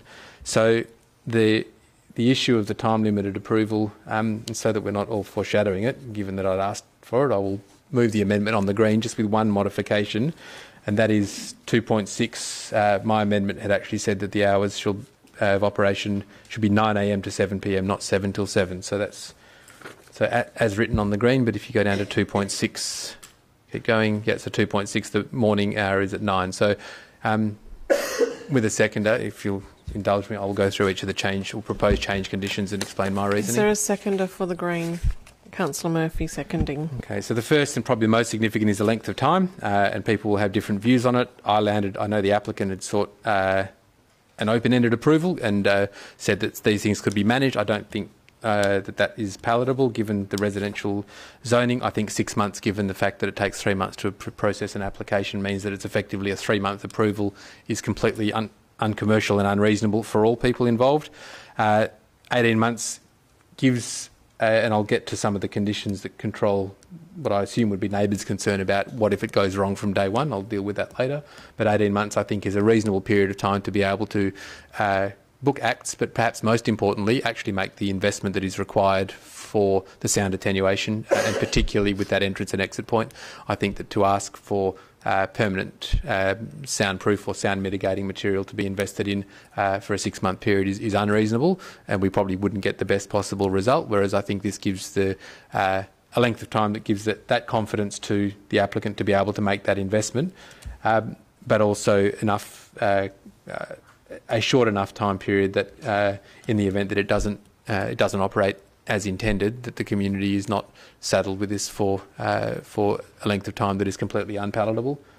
And effectively that changes 2.1 to a maximum of one event per month, which is, I understand, goes over potentially four evenings, but that is, there may be months where there aren't, but because it restricts it to one event per calendar month, that means that I doubt that in 18 months we would see 18 different events, but it limits it to no more than one per month. The musical performance times are changed slightly, particularly on the Saturday, so that we don't end up with the oddity of being non-compliant because somebody was playing. If I think that will, where are we at? So Saturday was it was suggested to be 2 p.m. till 10 p.m. I've given the allowance for the Saturday morning performance. Last week in the briefing, we did have the suggestion of 2 split performances on the Saturday, which I thought was unnecessary. And the Sunday hours are as per the recommendation. 2.3 is specific about not splitting those over separate weekends so that you don't have a Friday one week, the Saturday the week after, the Sunday the week after. So it contains an event into a weekend. 2.4 is the Jade and I Do Orchestra amendment, which effectively over that time, or over a 12-month period, gives the ability to host events not on a weekend with written consent and approval from the city. So it's not something that just can surprise the neighbours. And it does pull back those hours to a 9 p.m. finish time, given that they would be weekdays. I'll leave 2.5 for a moment, which is the number of persons. 2.6 differs from the city and is a little bit more restrictive. I don't think there's going to be a great need for musical performances prior to 9 a.m, but one of the key considerations for me is also the proximity and the use of Baker Avenue for foot traffic, particularly for the attendance to the school. And by not allowing it to operate during those hours at any time, I think that it just gives that guarantee that you're not going to have that conflict of school attendees and the business. The other key element that is here is the addition of clause 3.3. I will note that different in the officer recommendation, but in 3.1, the patron numbers were explicit in the venue management plan here. It wasn't in the briefing agenda, but that has been added by the officers.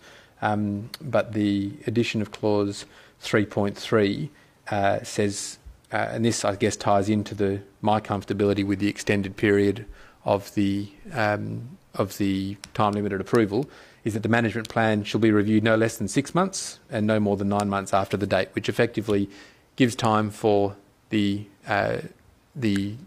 business or the venue to start operating. It can operate for 6 months, so if there is a hiccup along the way, it gives them a chance to deal with it.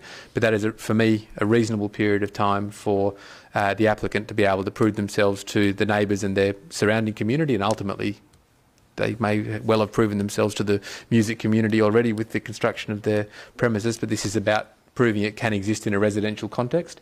And because that would then, the venue management plan would require the approval of the city, things like occupancy numbers or hours of operation are able to be reviewed then. So for me, the officer's intent of a 6-month approval is captured in that condition, in that if there are any concerns or issues that need to be mitigated by either numbers or hours, which are the key elements, leaving the acoustic report aside, that opportunity will be before the officers somewhere within the first 9 months. So, given Can that I just ask a procedural question? How would that be possible if some of the numbers on patrons are conditions? I'm coming back to that. That's why I said I'll come back to the patron numbers. So, I have tried to remove some of the complexity that was in condition 2.4 as proposed by the officers.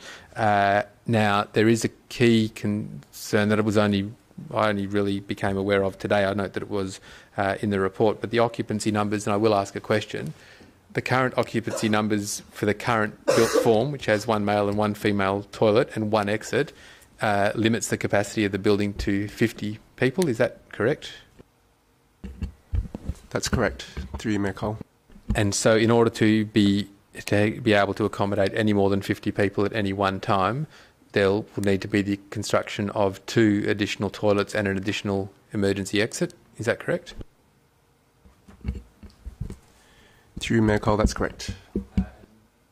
Is that emergency exit required to be in a particular direction? Is it required to go to the lane, or is that emergency exit, for example, would it be from the upper floor via a staircase, or would it be, or is there able to be another emergency exit that is able to be constructed facing the Baker Avenue side of the property? Through Mayor Cole, I would need to confirm, but ultimately the rationale is that there is just a second exit point, noting that there is already an exit onto Baker Avenue, notwithstanding there's some non-compliance matters in terms of the way the door opens out into Baker Avenue. That would need to be addressed, but ultimately, no, sorry, not Baker, the lane, that would need to be addressed as part of this, but there's no reason why that couldn't be utilised. Okay, and this is really is a key issue for me, so we had the discussion today. The provision of portaloos, for want of a better term, is not able to satisfy the BCA requirement for additional toilets unless certified. But So that's just for clarity, just confirm that, please. Through Mayor Cole, that's correct. Okay, and if the applicant was of a mind to install or to request the installation of certified portaloos in their driveway, for example, either on a temporary or semi-permanent basis, would that require a development application, or would that require any change to the current approval or the proposed approval?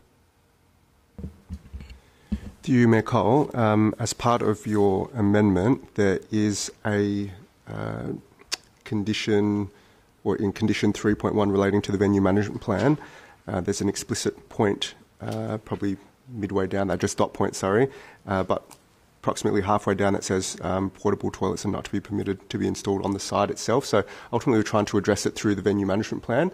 That's probably most appropriate. If there were toilets to be proposed on site, ultimately that would need to be a permanent structure and need to go through the DA process. Okay, and so, and I know it's not the intent, but if the applicant if this were to be approved and the applicant was to say, to turn up to council offices in 3 weeks and say, we've only got 18 months, we're not going to go and invest in toilets, can we just have portaloos for that period of time? Can we, if it works out, we'll construct them permanently thereafter. Is it open to the officers to approve that unless we explicitly remove it from the venue management plan condition and make it a condition of approval? Is that something that is open to officers to approve without coming back to council? Through you, Mayor Cole, technically, yes, that would be available to officers. However, I would suggest that that wouldn't be pursued on the basis that there's an explicit condition that refers to no portable toilets being installed on the site. And that being considered through that management plan. So my advice is that no, that wouldn't be supported through the officers themselves, but ultimately it doesn't form an explicit condition and is not elevated out of that management plan. Okay, so the proposed condition 2.5 that sits on the amendment, which says the musical performance outlining condition 2 shall have a maximum occupancy of 100 persons in attendance at any given time, that condition is obviously overridden by the Building Code of Australia, but would it be necessary, I'll let it sit within this, but would it be necessary to further amend, or advisable to further amend that condition in the event that the amendment on the whole is approved, to say that the occupancy shall be in accordance with the BCA, but at no point shall exceed whatever number council is comfortable with? Would that be a better way to word it? Through you, Mayor Cole, that is available to you to move that amendment. However, administration's approach has been to cap the number of patrons. That is a standalone planning condition, rather than tying it explicitly to other legislation. And then by virtue of an advice note, I believe it's advice note number 9, it refers to the need to still comply with occupancy numbers based on the other legislation that you've referred to, building and health. Okay, given that advice and the explicit recorded discussion about the portaloos, I won't seek to change that any further, so I'm happy to leave that amendment as is. Thank you.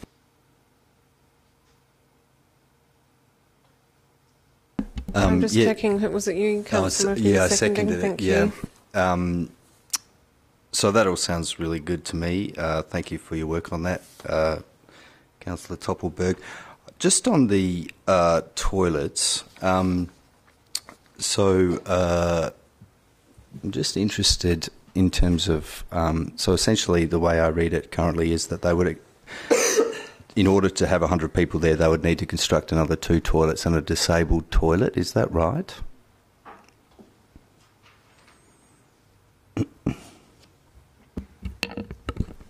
Through you, Mayor Cole, the advice I've received is that they need to provide an additional male urinal and 1 disabled toilet.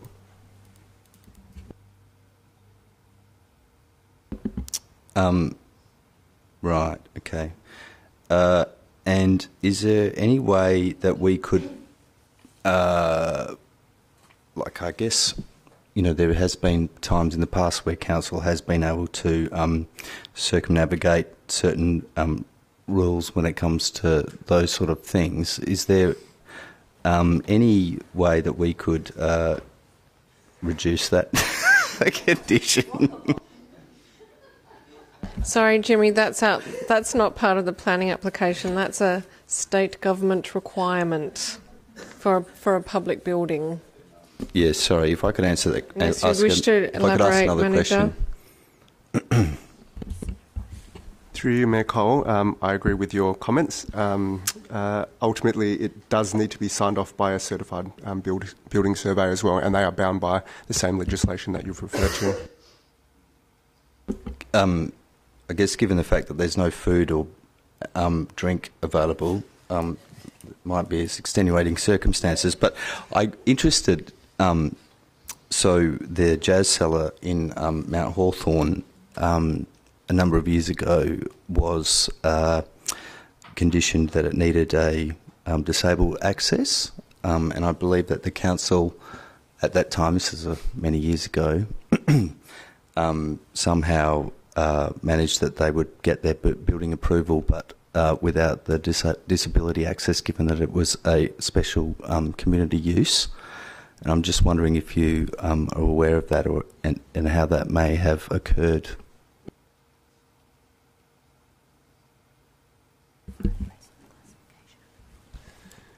Through you, Mayor Cole, I'm not aware of the specifics relating to that particular development. Notwithstanding that, they could be prepared separately, but nonetheless, I guess I maintain the comment that the building code still applies, and ultimately it would need to be certified that it is safe and compliant with that legislation by a certified building surveyor. So I would maintain that. Councillors, we're debating the amendment. Councillor Castle. No further questions. Thank you. I support the amendment.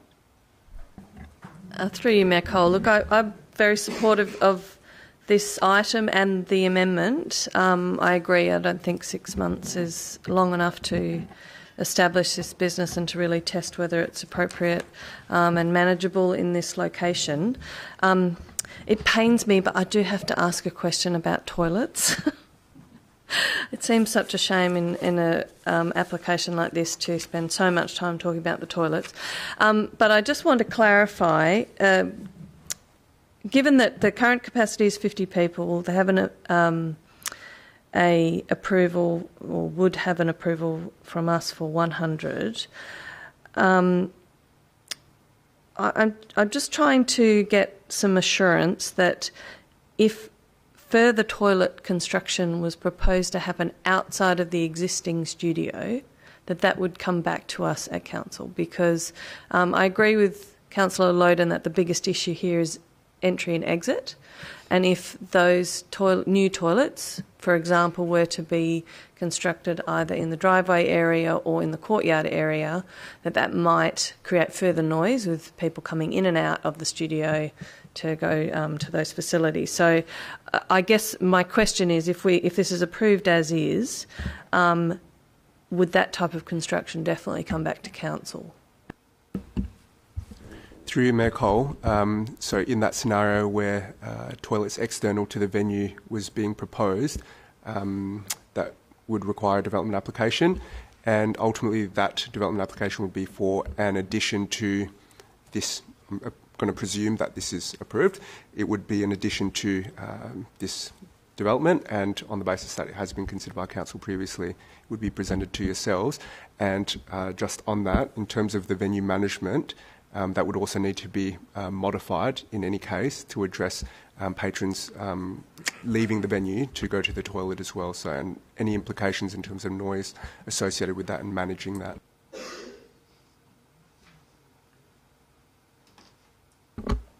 Councillor Castle, do you have anything further? Councillor Hallett?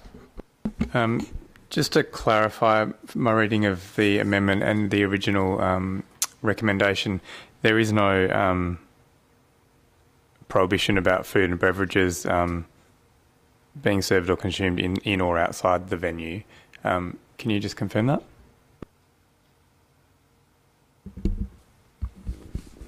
Through you, Mayor Cole, that is correct. So if you refer to the briefing report, the recommendation from administration was for the venue management plan to explicitly prohibit the serving of food and beverages on site to patrons. Since then, administration has removed that prohibition from the venue management plan on the basis that that is still, you still need to comply with all health requirements, as well as in terms of the noise potentially associated with doing such activity outside of the venue. That could generate some noise. That was really the concern from administration. But if that was to be done, for example, inside the venue, where it is acoustically designed, that would present less of an issue from a noise perspective. So on that basis, the recommendation was to remove that prohibition. Thank you. I'm supportive of the amendment, and assuming if it gets up, I would like to flag an amendment to add that bullet point that's on the Kontiszewski potential amendment about no food or beverages may be served or consumed outside the venue, given the concerns that have been raised on multiple occasions around external activity and impact on the neighbours.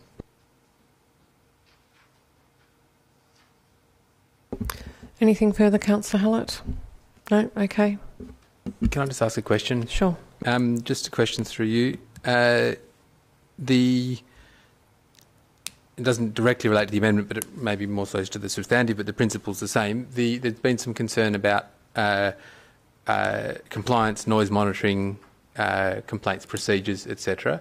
So can we just get some clarity from the city how you would see that evolving? So, for example, if an event is held and there's a call from call to Rangers, you come into work in the morning and you're told there was an issue last night at whatever hour it may be, or the neighbours were kept awake, whatever. What is open? What would be the city's procedure? Noise monitoring equipment, if that's requested, or is that to be supplied at our expense? Those sorts of things. Can we just get some clarity around how compliance is intended to be maintained? Through you, Mayor Cole, in terms of the compliance regime, the noise, it depends on where the noise is emanating from. If the noise is from the venue itself, from performances, which I'm not of the view that it would be, based on the acoustic report, then I guess there could be some noise monitoring equipment installed by the city to address such concerns if they were raised. Now, if the noise is generated from patrons coming and going from the venue, that is really challenging in terms of noise monitoring equipment, and the noise regulations aren't set up to deal with such concerns in the best way to address those. Now, that's probably more so a management issue, and that is what administration has outlined in its report. That is probably the greatest challenge in terms of this proposal. There is a patron entry and exit management plan in a way to mitigate that particular issue, but ultimately if noise is made by people coming and going from the venue, much more challenging. So though the Rangers could attend the site, I guess it's probably more so how do you deal with a crowd, potentially up to 100 people at 10 p.m. at night, spilling onto the street and directing them in the right direction, I guess, to disperse. That is, again, addressed through the patron management plan, so there's intended to be staff that will guide attendees to and from the venue and to their seat and such, but ultimately it is heavily reliant on that management plan being complied with, and I guess that is the reason why administration is of the view that a time-limited approval is appropriate, because potentially there could be impacts off-site for the adjoining properties. Just for clarity, in the event that that was an issue that was not being managed through the management plan, under the proposed amendment, somewhere between 6 and 9 months, it would be at the city's disposal to be able to limit the number of patrons, or say, sorry, evening performances are no longer allowed, or something of that nature, so that those mechanisms are available to the city, given that the venue management plan is to be reviewed and agreed by the city after 6 months only, even though it's an 18-month approval. Is that correct? Through you, Mayor Cole, that's correct. And from a practical sense, I think quite early on, in terms of after probably the first event, you will note whether it is being managed appropriately, and there will be some key learnings. If there are some concerns raised, those will be raised with the applicant to address, because ultimately the applicant has a vested interest to ensure that it's being conducted in the best way possible to minimise disruption to the adjoining property. So we work together with the applicant to address that if any issues arose. Can I just ask a follow-up question on that? I'm a little bit confused if you're saying that we can review the management plan and alter the number of patrons and what evening events happen, given that the planning conditions give the range of hours and the planning and the patron numbers. How could the venue management plan override the planning conditions? Through you, Mayor Cole. So we're referring to amendment from Councillor Topelberg 3.3, if I'm correct. Ultimately, that would not be able to increase the number of patrons on site, because that's confirmed by virtue of condition 2.5 as contained in that amendment, but it could limit that based on compliance with, or ensuring that it doesn't create any particular issues. So it won't be able to override in the sense of increasing the intensity or the scale of the development, but it absolutely could reduce it to ensure that it doesn't detrimentally impact the adjoining property.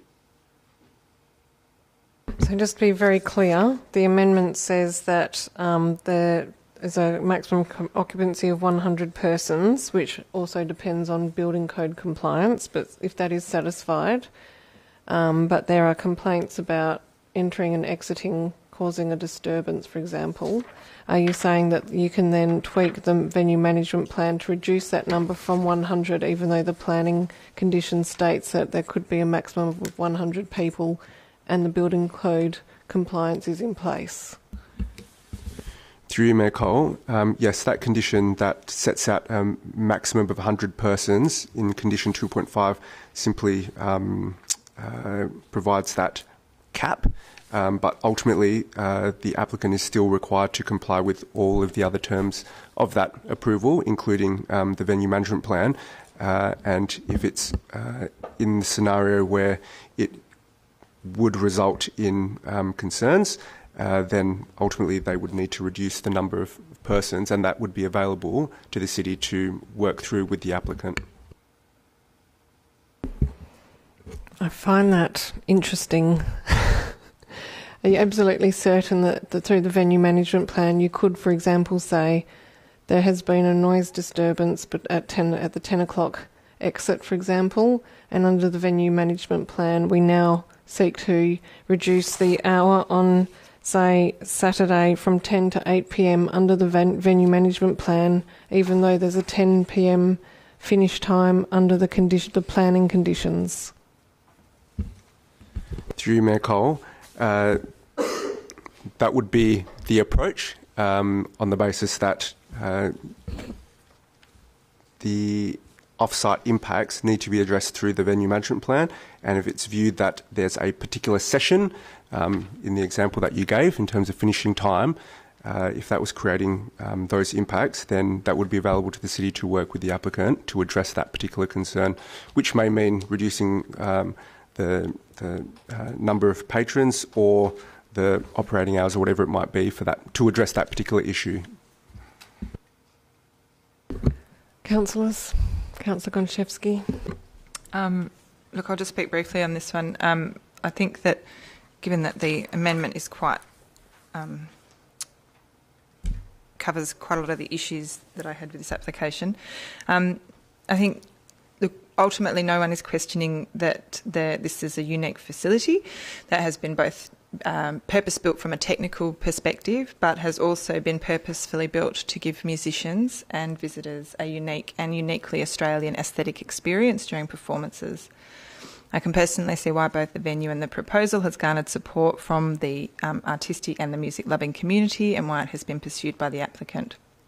However, what we're considering today is whether a portion of this residential property in an R50 residential area should be permitted to operate in a commercial manner, whether this proposed use is compatible and complementary to the residential properties that surround it, and if so, whether the conditions on operation and management are successfully able to address the risks associated with the introduction of the commercial use in the residential area.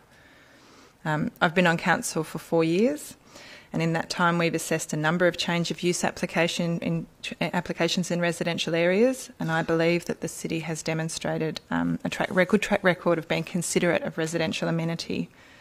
We've refused an application in North Perth for a dental practice, we've refused short-term accommodation on Moyer Street, and we've refused a cafe and restaurant on Chelmsford Road in close proximity to a town centre where there were concerns about noise and amenity impacts on surrounding neighbours.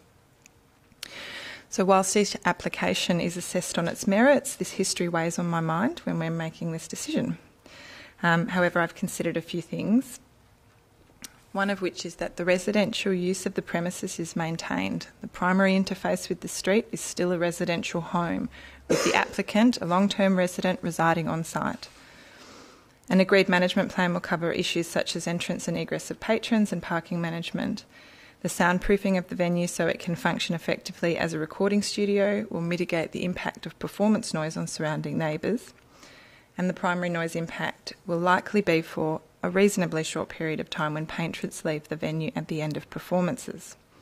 So with that in mind, I want to support a trial of this venture, but this is a residential area and I'm protective of that. So I believe that the time-limited approval with strong conditions to protect residential amenity is required to ensure that the implementation of this new use can be considered complementary and compatible to the residential area, and also give it a reasonable shot of being something that can be supported in the long term. So I'm supportive of this amendment overall, but we'll consider a little further tweaking in terms of restrictions on patron numbers, food service and hours of operations when we return to the substantive motion. Thank you. Thank you, Councillor Gontaszewski. I think I'm the only one that hasn't spoken to the amendment now. Look, I do just want to go through some of the issues because we are dealing with a planning matter, and the critical issue really that we're considering is land use. It is a residential zoning, as Councillor Gontaszewski has referred, and we do need to assess whether we think this is a compatible use and what the impacts on residential amenity may be and how we can seek to mitigate those. In relation to the issues raised about the development of the studio itself, I do just wish to raise it in the report. It does state that retrospective approval was granted last year, so there is no non-compliance outstanding. This has obviously garnered a huge amount of support for this proposal from the arts and music community. We've heard from musicians from throughout Perth metropolitan area. We've heard from technicians. We've heard from people who are music aficionados and people who just generally enjoy, the world-class facility that is on offer. It is something that I think most of us on council have actually had a site visit, and we have experience for ourselves that this is incredibly beautiful, incredibly well crafted. It is very desirable for the arts industry, and I take the comments this evening, they would know better than me that it's world class. We do have a lot of support in terms of when this was advertised. The official submissions that came in, 120, 93 were in support, and I understand the petition that the applicant has provided is now in excess of 320. However, we do need to seriously consider adjoining residences. They do require specific consideration as they are potentially receiving the greatest impact, especially noise. And when we look at the original submissions received, there were 24 objections within 100 metres. We had received advice that all directly adjoining neighbours object. I did meet with Mr Morris Ryan yesterday, but I do note that his comments this evening, while he still is raising concerns about the hours of use, he seems to have shifted in that he recognises that we are seeking to trial this with a time-limited period, and I understood his comments this evening were a bit more positive than they were yesterday when I met with him at his home, and that I think that when we met, we talked about the fact that we were looking at a time-limited approval. So in relation to the, when we look at these issues, we do need to balance opening up this absolutely unique opportunity here in Perth and in Vincent, and understanding what those impacts may be, and whether this can be compatible. Is it suitable and appropriate? When I've looked at this, I have taken note that the venue can comply with the noise regulations during performances. We are looking at monthly events at limited times. We have, as I've mentioned, we do have the issue of the coming and going, and Councillor Loden started off with this point, and I think this is the issue about how we manage that potential disturbance when guests are coming and going from the studio. Once they're inside, I don't think we have anything to worry about. It is literally short bursts of coming and going, and I think that is why it's going to be critical to see how this is managed going forward. So I am in support of providing a time-limited opportunity to test this. It is when we're looking at these matters, we do need to have regard to the circumstances and merits of each case, and we are dealing with unique circumstance here. So I am supportive of a time-limited approach to see whether we can actually get this working, because I believe it to be something that is greatly beneficial to the broader community, and we need to see whether that can be balanced against the needs of the immediate residences. It is untested, and this gives us the opportunity to test it. I think the management plan is good and strong, and I think that the use really just needs to be tested out, because we don't have all the answers before us until we actually see how this operates. Some observations: when dealing with planning matters, often people fear what is going to happen and the level of noise, and I think that this is a perfect example of where we need to see if that actually does come to fruition. So I'm probably similar to Councillor Gonczewski in that I'm supportive of the amendment, but I do have a few concerns. I originally was thinking that probably 9 to 12 months could be a viable time to test this out. I'm sort of just still considering that, and also in terms of the actual events happening outside of musical performance, I am really querying whether we do need to have activity on a Sunday, given that this is a residential area. I think the performance every month on the Sunday is one thing, but to have 9 a.m. to 7 p.m. Monday to Sunday, to have other activities happening in a residential area is something that we do need to consider a little bit more closely. So I will support this amendment, but I'll be interested to see if any further tweaks do come forward. Is there any further comment? I think everyone has spoken on the amendment, so I'm going to put it. All those in favour?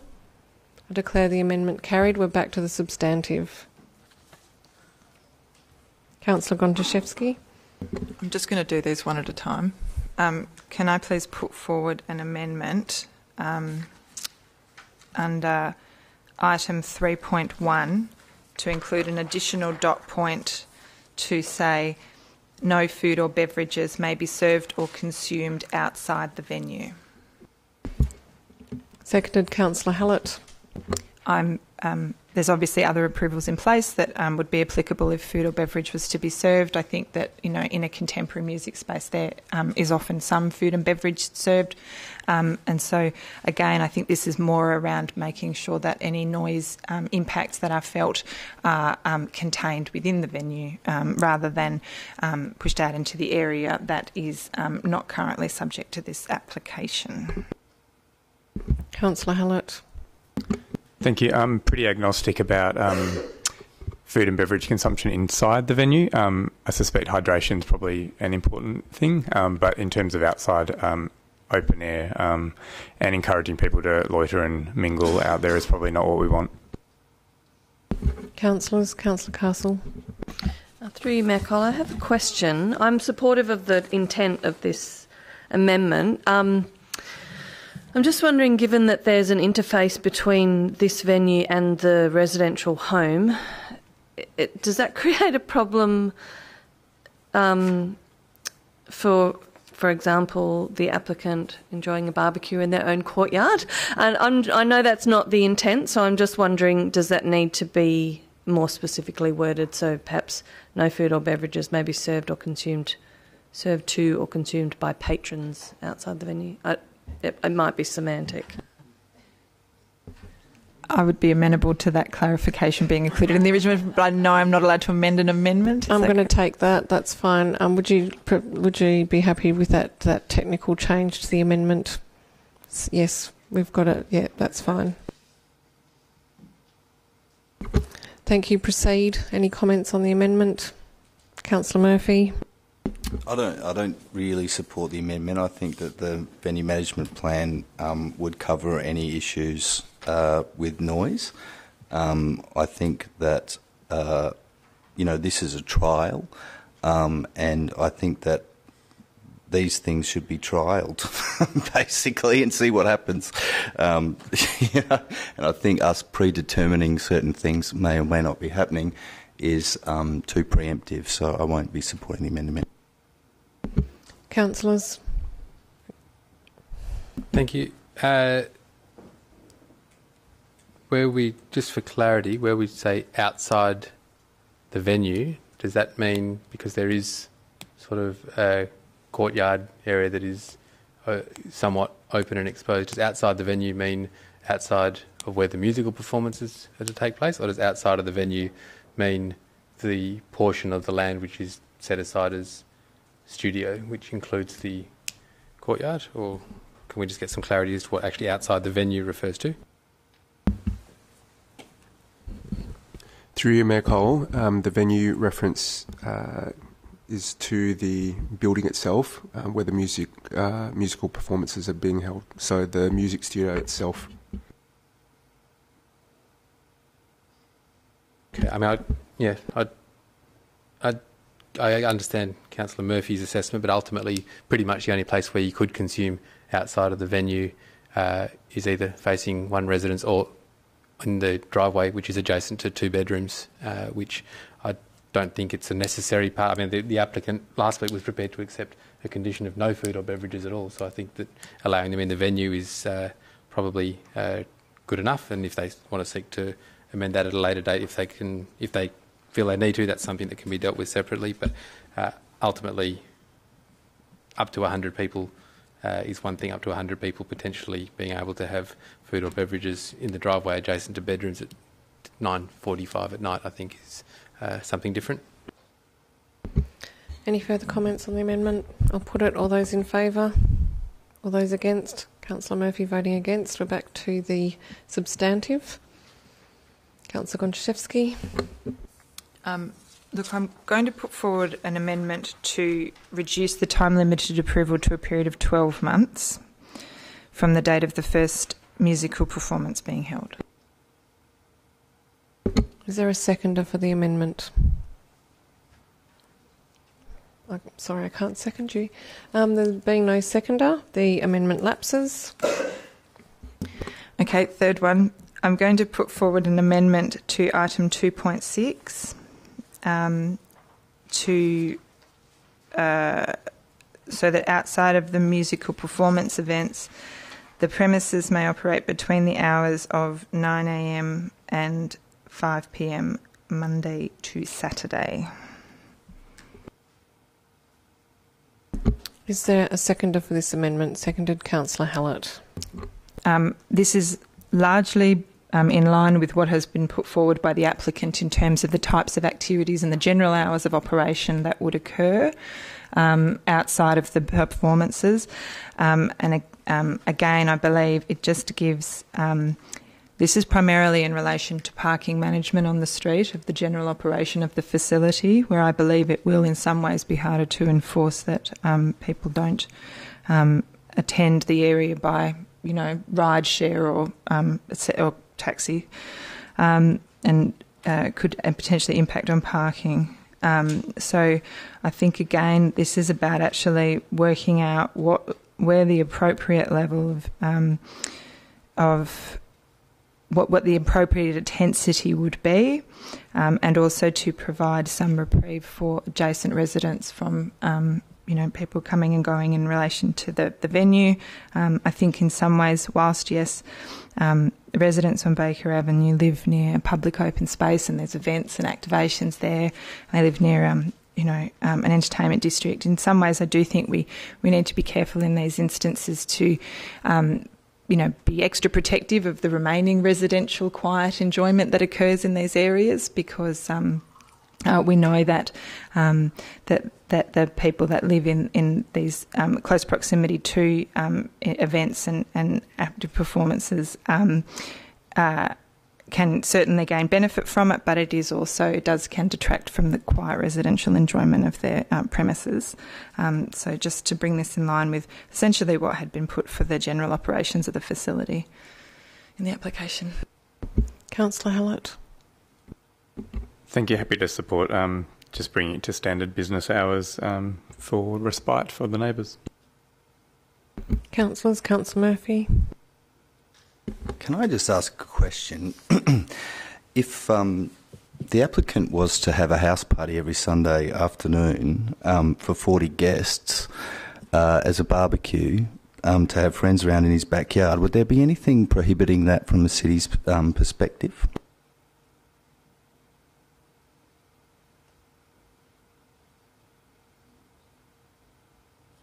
That would include food and BYO beer.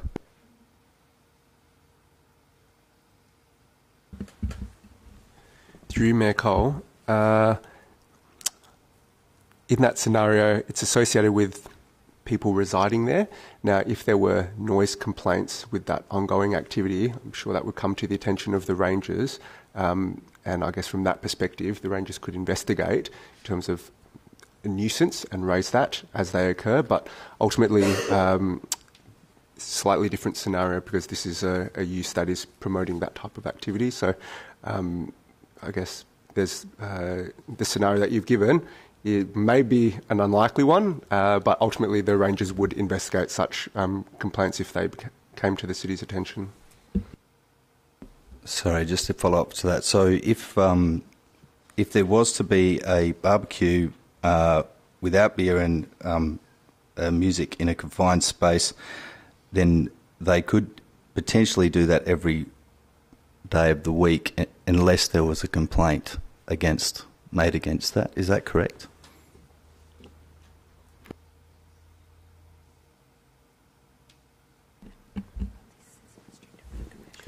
Through Mayor Cole, my response remains the same. Ultimately, it's associated with the single house, so I guess it would be the landowners and the occupants would be entitled to have a party, ongoing parties, and again, the city would deal with any nuisance or concerns raised with that.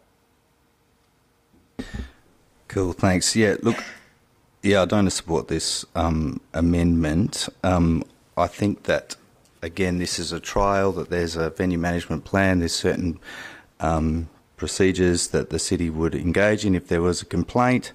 I don't like the idea of restricting masterclasses, educational sessions, sound and film recording in a world-class venue out of fear of what may or may not be. That's my view, but I respect where you're coming from with that. So no, I won't support the amendment though. Councillors? Look, I'm just going to come back to land use. I wholeheartedly support the trial of this and hoping that it can work and that can be a great success. But we are dealing with an R50 residential area. This is a commercial operation, whatever type of facility it is commercial. It's similar to when we're dealing with short-term accommodation. We have to deal with the land use issue, and to approve hours outside of standard office operating hours, which is already for a commercial operation, to go beyond that in a residential use is for me problematic. For me, the main event here is to get the concert club up and running, and this is secondary to that, and that those operations should not exceed what are already standard commercial hours when we're dealing with a residential zoning.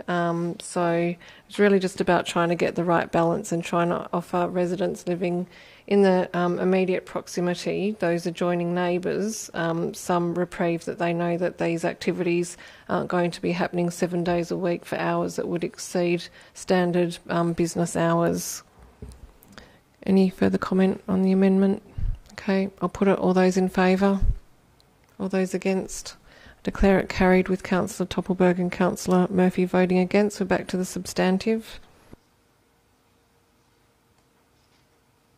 There being no further comment, I'll put the substantive motion. All those in favour?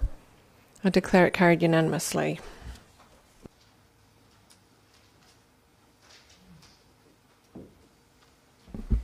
Thanks everyone for coming in from near and far. We wish you all the success with it, Nunzio. Thank you.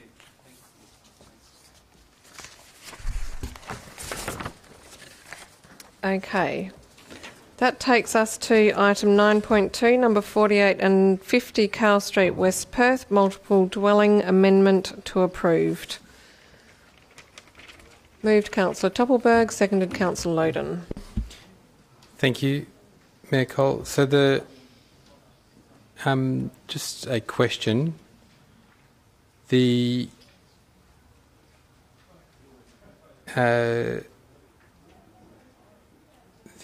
sorry, just looking for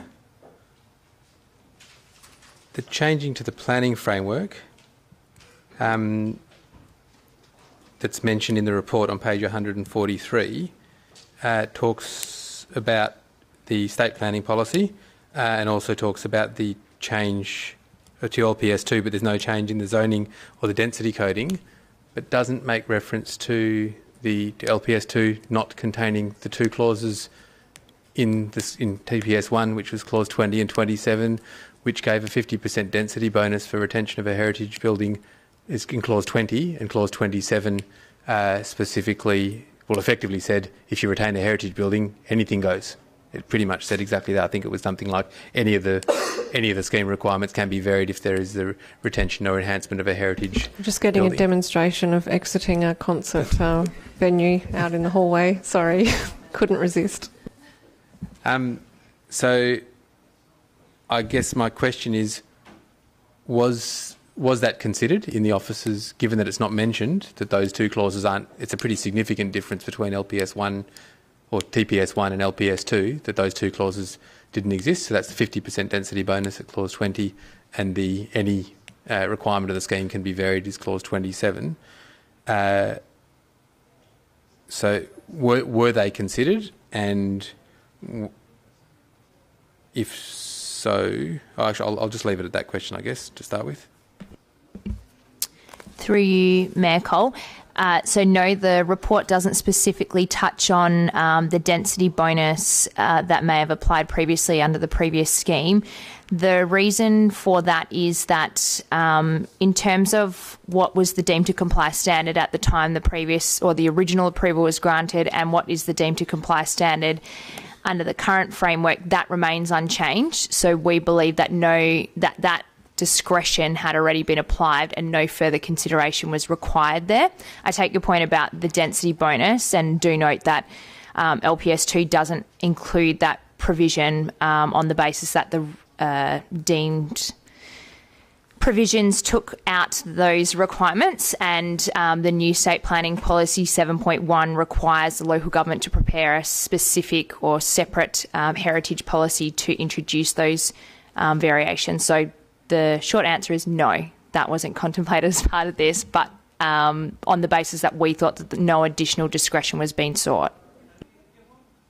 Okay, so for me, I guess that what that then leads to is my consideration of point number 2, which is the other test, which is whether it's likely to receive approval now. I was a decision maker in the original decision, and so I can certainly speak to or understand what my level of what weight I gave those clauses at the time that the original decision was made, but I can't speak for anybody else. I accept there is a suite of arguments made in relation to the design, the building setback, the containment of the bulk to the rear, the fourth story at Carl Street being within the roof space, etc. So I guess I'll let the debate go, but just highlight that I think that in terms of the difference in the planning framework, those two clauses being a key part of the argument for the support of the development originally, and not being in the current planning scheme or the local planning strategy, I think is a significant difference that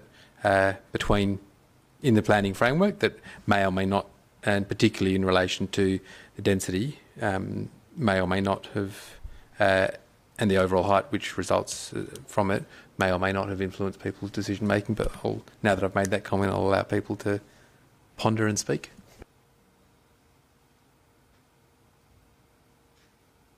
Thank you, Councillor Loden. Thank you, Mayor. Through the Chair to the officer, I just wanted to clarify, between the briefing and the meeting, we had an additional attachment 11, included into the report, which is the Sustainable Environment Assessment, I think, and I've lost my words there anyway, which speaks to the acceptable outcomes around energy efficiency. And I understand that the officers didn't have the opportunity to update the report in terms of providing a response. So I was wondering if you could just provide a response to how the design meets A 4.15.1A and B. Yes, through you, Mayor Cole. So as mentioned last week, under the new framework, the development is required to meet the element objective, and that can be done through the acceptable outcomes, and that can be a combination of things. In this instance, they have identified through the sustainability report, which we only received after the briefing, that they're able to achieve an average NatHERS rating of 6.7 across the development and a minimum of 5 NatHERS star rating for a minimum number of apartments. So that satisfies one part of the acceptable outcomes. In addition, they have also identified that they will have electric hot water systems that are instant rather than stored, which satisfies Part B and is specifically listed in the design guidance as being a significant energy efficiency initiative that can be incorporated into developments. So with the combination of those two elements, administration believes that that satisfies the element objective of energy efficiency requirements. Thank you. And just on that, the first part of that around the NATHERS requirements, my understanding is that the average needs to be 0.5 above 6, so have an average of 6.7, but then individual dwellings also need to be above the minimum standard by 0.5, the minimum standard being 5, so they would all need to be at a minimum of 5.5. Is that correct? Through you, Mayor Cole. So that's only to meet the acceptable outcome. So the BCA states that they need to obtain a 6-star average across the development, and each individual unit needs to meet a minimum of 5 stars, which their assessment identifies that they have. It's only for the acceptable outcomes of State Planning Policy 7.1 that it says that you would need to exceed the minimum NatHERS to meet that acceptable outcome. So it's our view that they meet the BCA requirements of 6.7 average across the site and a minimum of 5 for the units, plus they have instantaneous hot water systems that is considered a significant energy efficiency initiative. So the combination of those two are considered to meet the element objective. But it's only if they wanted to apply 4.15.1b, which says exceeds the minimum NatHERS as being their acceptable outcome. So effectively that would be a deemed to comply. They haven't demonstrated that, and therefore they're seeking discretion of against the element objective. So what they've been able to demonstrate is that they meet the BCA requirement of an average of 6 across the site by obtaining 6.7 and meeting the minimum NatHERS rating, but they haven't been able to exceed that. And that's where they're seeking discretion. And that's where it's up to council to determine if that's acceptable or not. And the report that's been provided that was written back in 2016, that's incorporated into the design, or that's proposed to be incorporated into design, and is there a condition required for that? Through you, Mayor Cole. So the report identifies a number of construction methodologies that would need to be implemented in the or identified through the construction drawings for the building permit. So for the purpose of the development application, they haven't shown those materials in there because they largely relate to construction elements. So when they get to the building permit stage, they'll need to have identified those on the construction drawings to satisfy the energy report that they've provided.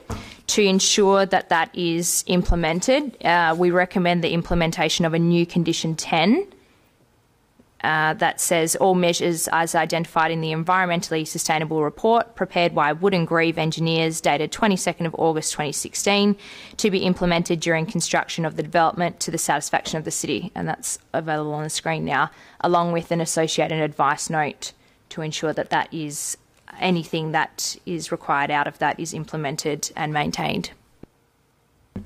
Can I move that amendment, please?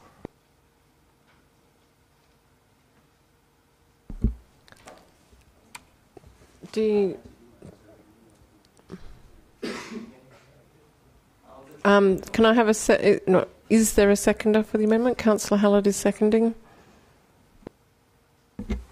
I guess I think it's important that we hold this development accountable to what it needs to achieve in terms of the neighbours' rating. The goalposts have shifted since this original thing by increasing the standard by 0.5.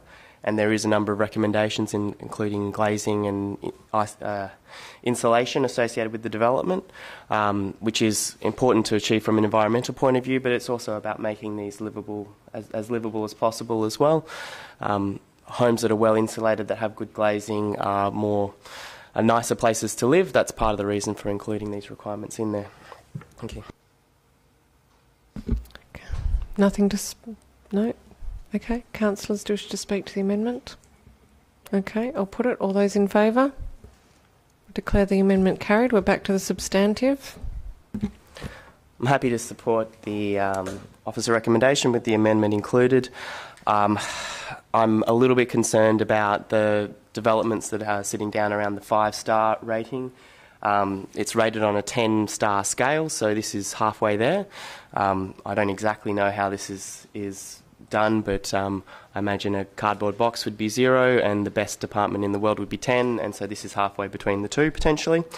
And I think there's probably an opportunity for us to drive this further. The state government's shifted the goalposts and we should be enforcing this as much as possible. It is a climate emergency after all, right, Councillor Toppelberg? I'll go back to my bunker. Inclusion of one significant energy efficiency initiative. I'm not convinced that an instantaneous gas hot water system would count. Obviously it's listed here, but that seems peculiar to me. You don't typically see large storage systems these days because they take up a lot of space. It's much more efficient to have an instantaneous gas system. Yes, they're more efficient, but there's a lot further you can go in that space around inclusion of heat pumps or solar hot water systems and so forth. And so it'd be good to see those types of things included in future. But we are where we are.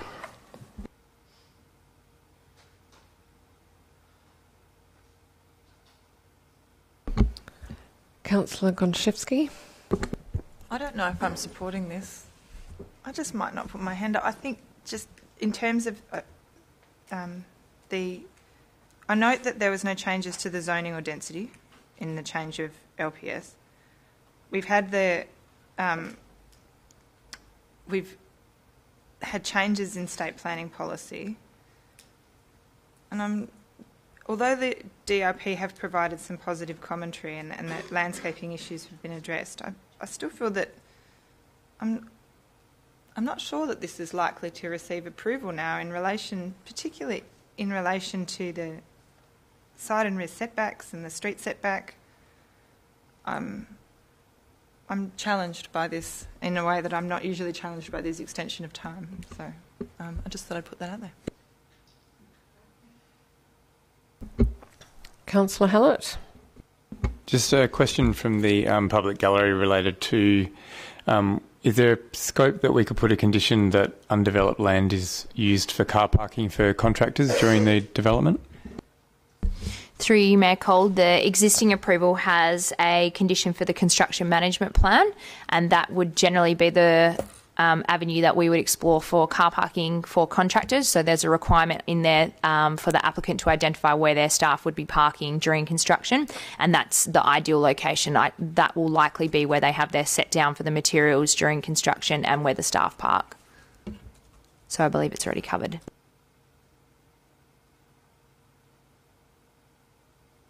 Councillors, any further comments? Okay, I'll put the application. All those in favour? All those against? Ooh, declare it lost.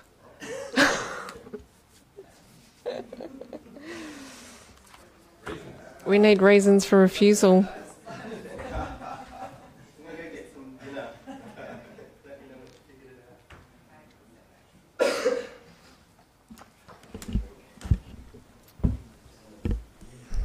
Changes to the planning framework that mean it would be unlikely to receive approval if it were presented now? Yep. Specifically, removal of clause 20 and 20 or clause 20 and 27 of Town Planning Scheme 1 no longer applying. Building height, setbacks, or street setbacks and side setbacks.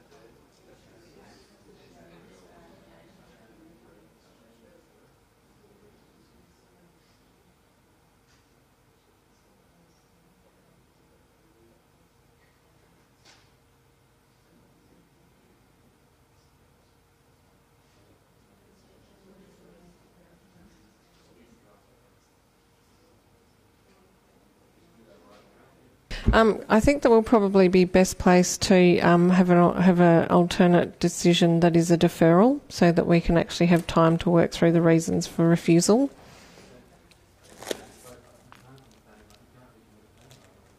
No, but the alternate decision could be that we defer consideration until we take into further consideration these factors.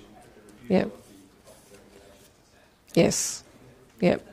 So can we do that? That council's decision is to defer consideration of the planning item until further assessment undertaken to consider the changes to the planning framework and the likelihood of this meeting the requirements of the current planning framework, including the removal of clause 20 and 27 of the planning scheme, now that we are under local planning scheme 2. Thank you. Moved, seconded, Councillor Gontaszewski. It being a deferral motion, there being no debate. Do you wish, before we actually move it, do you want to actually see the...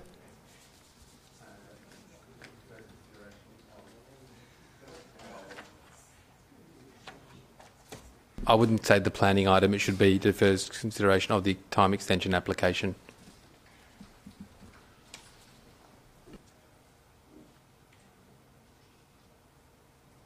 I think the final sentence... No, so the likelihood of the development being approved in light of the removal of clause, in light of the removal. Well, isn't it just in light of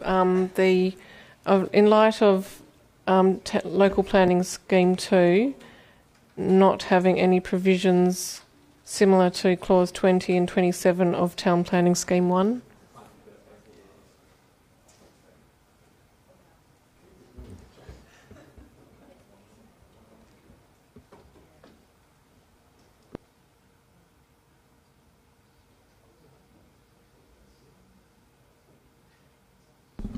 Is the mover and seconder satisfied with that form of words? Okay, it's this being a deferral motion, there is no further debate, so I'll put the motion. All those in favour?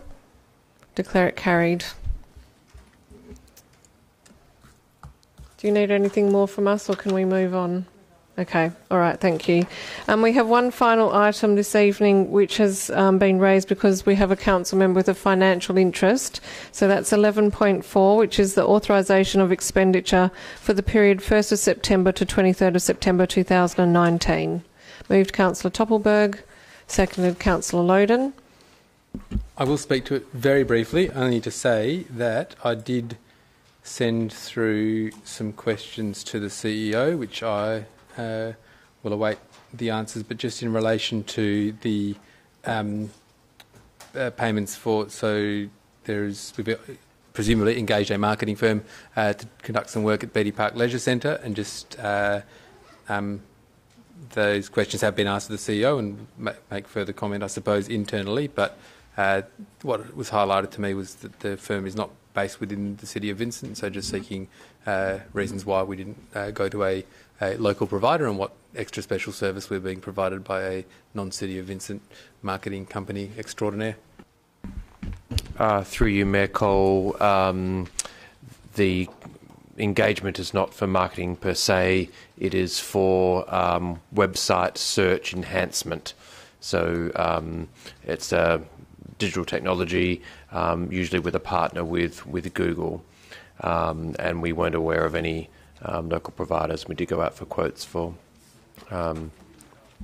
suitable firms that could provide the service, and we can provide more details on that contract offline. Councillor Doppelberg, do you have any further questions? Councillor Loden? Anyone wish to comment? Okay, I'll put the item. All those in favour? I declare it carried. If we could please have Councillor Murphy back in the room.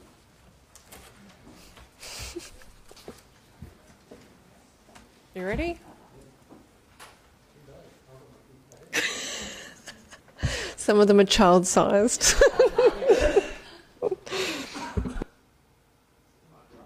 Just act normal. Oh, you've got one too.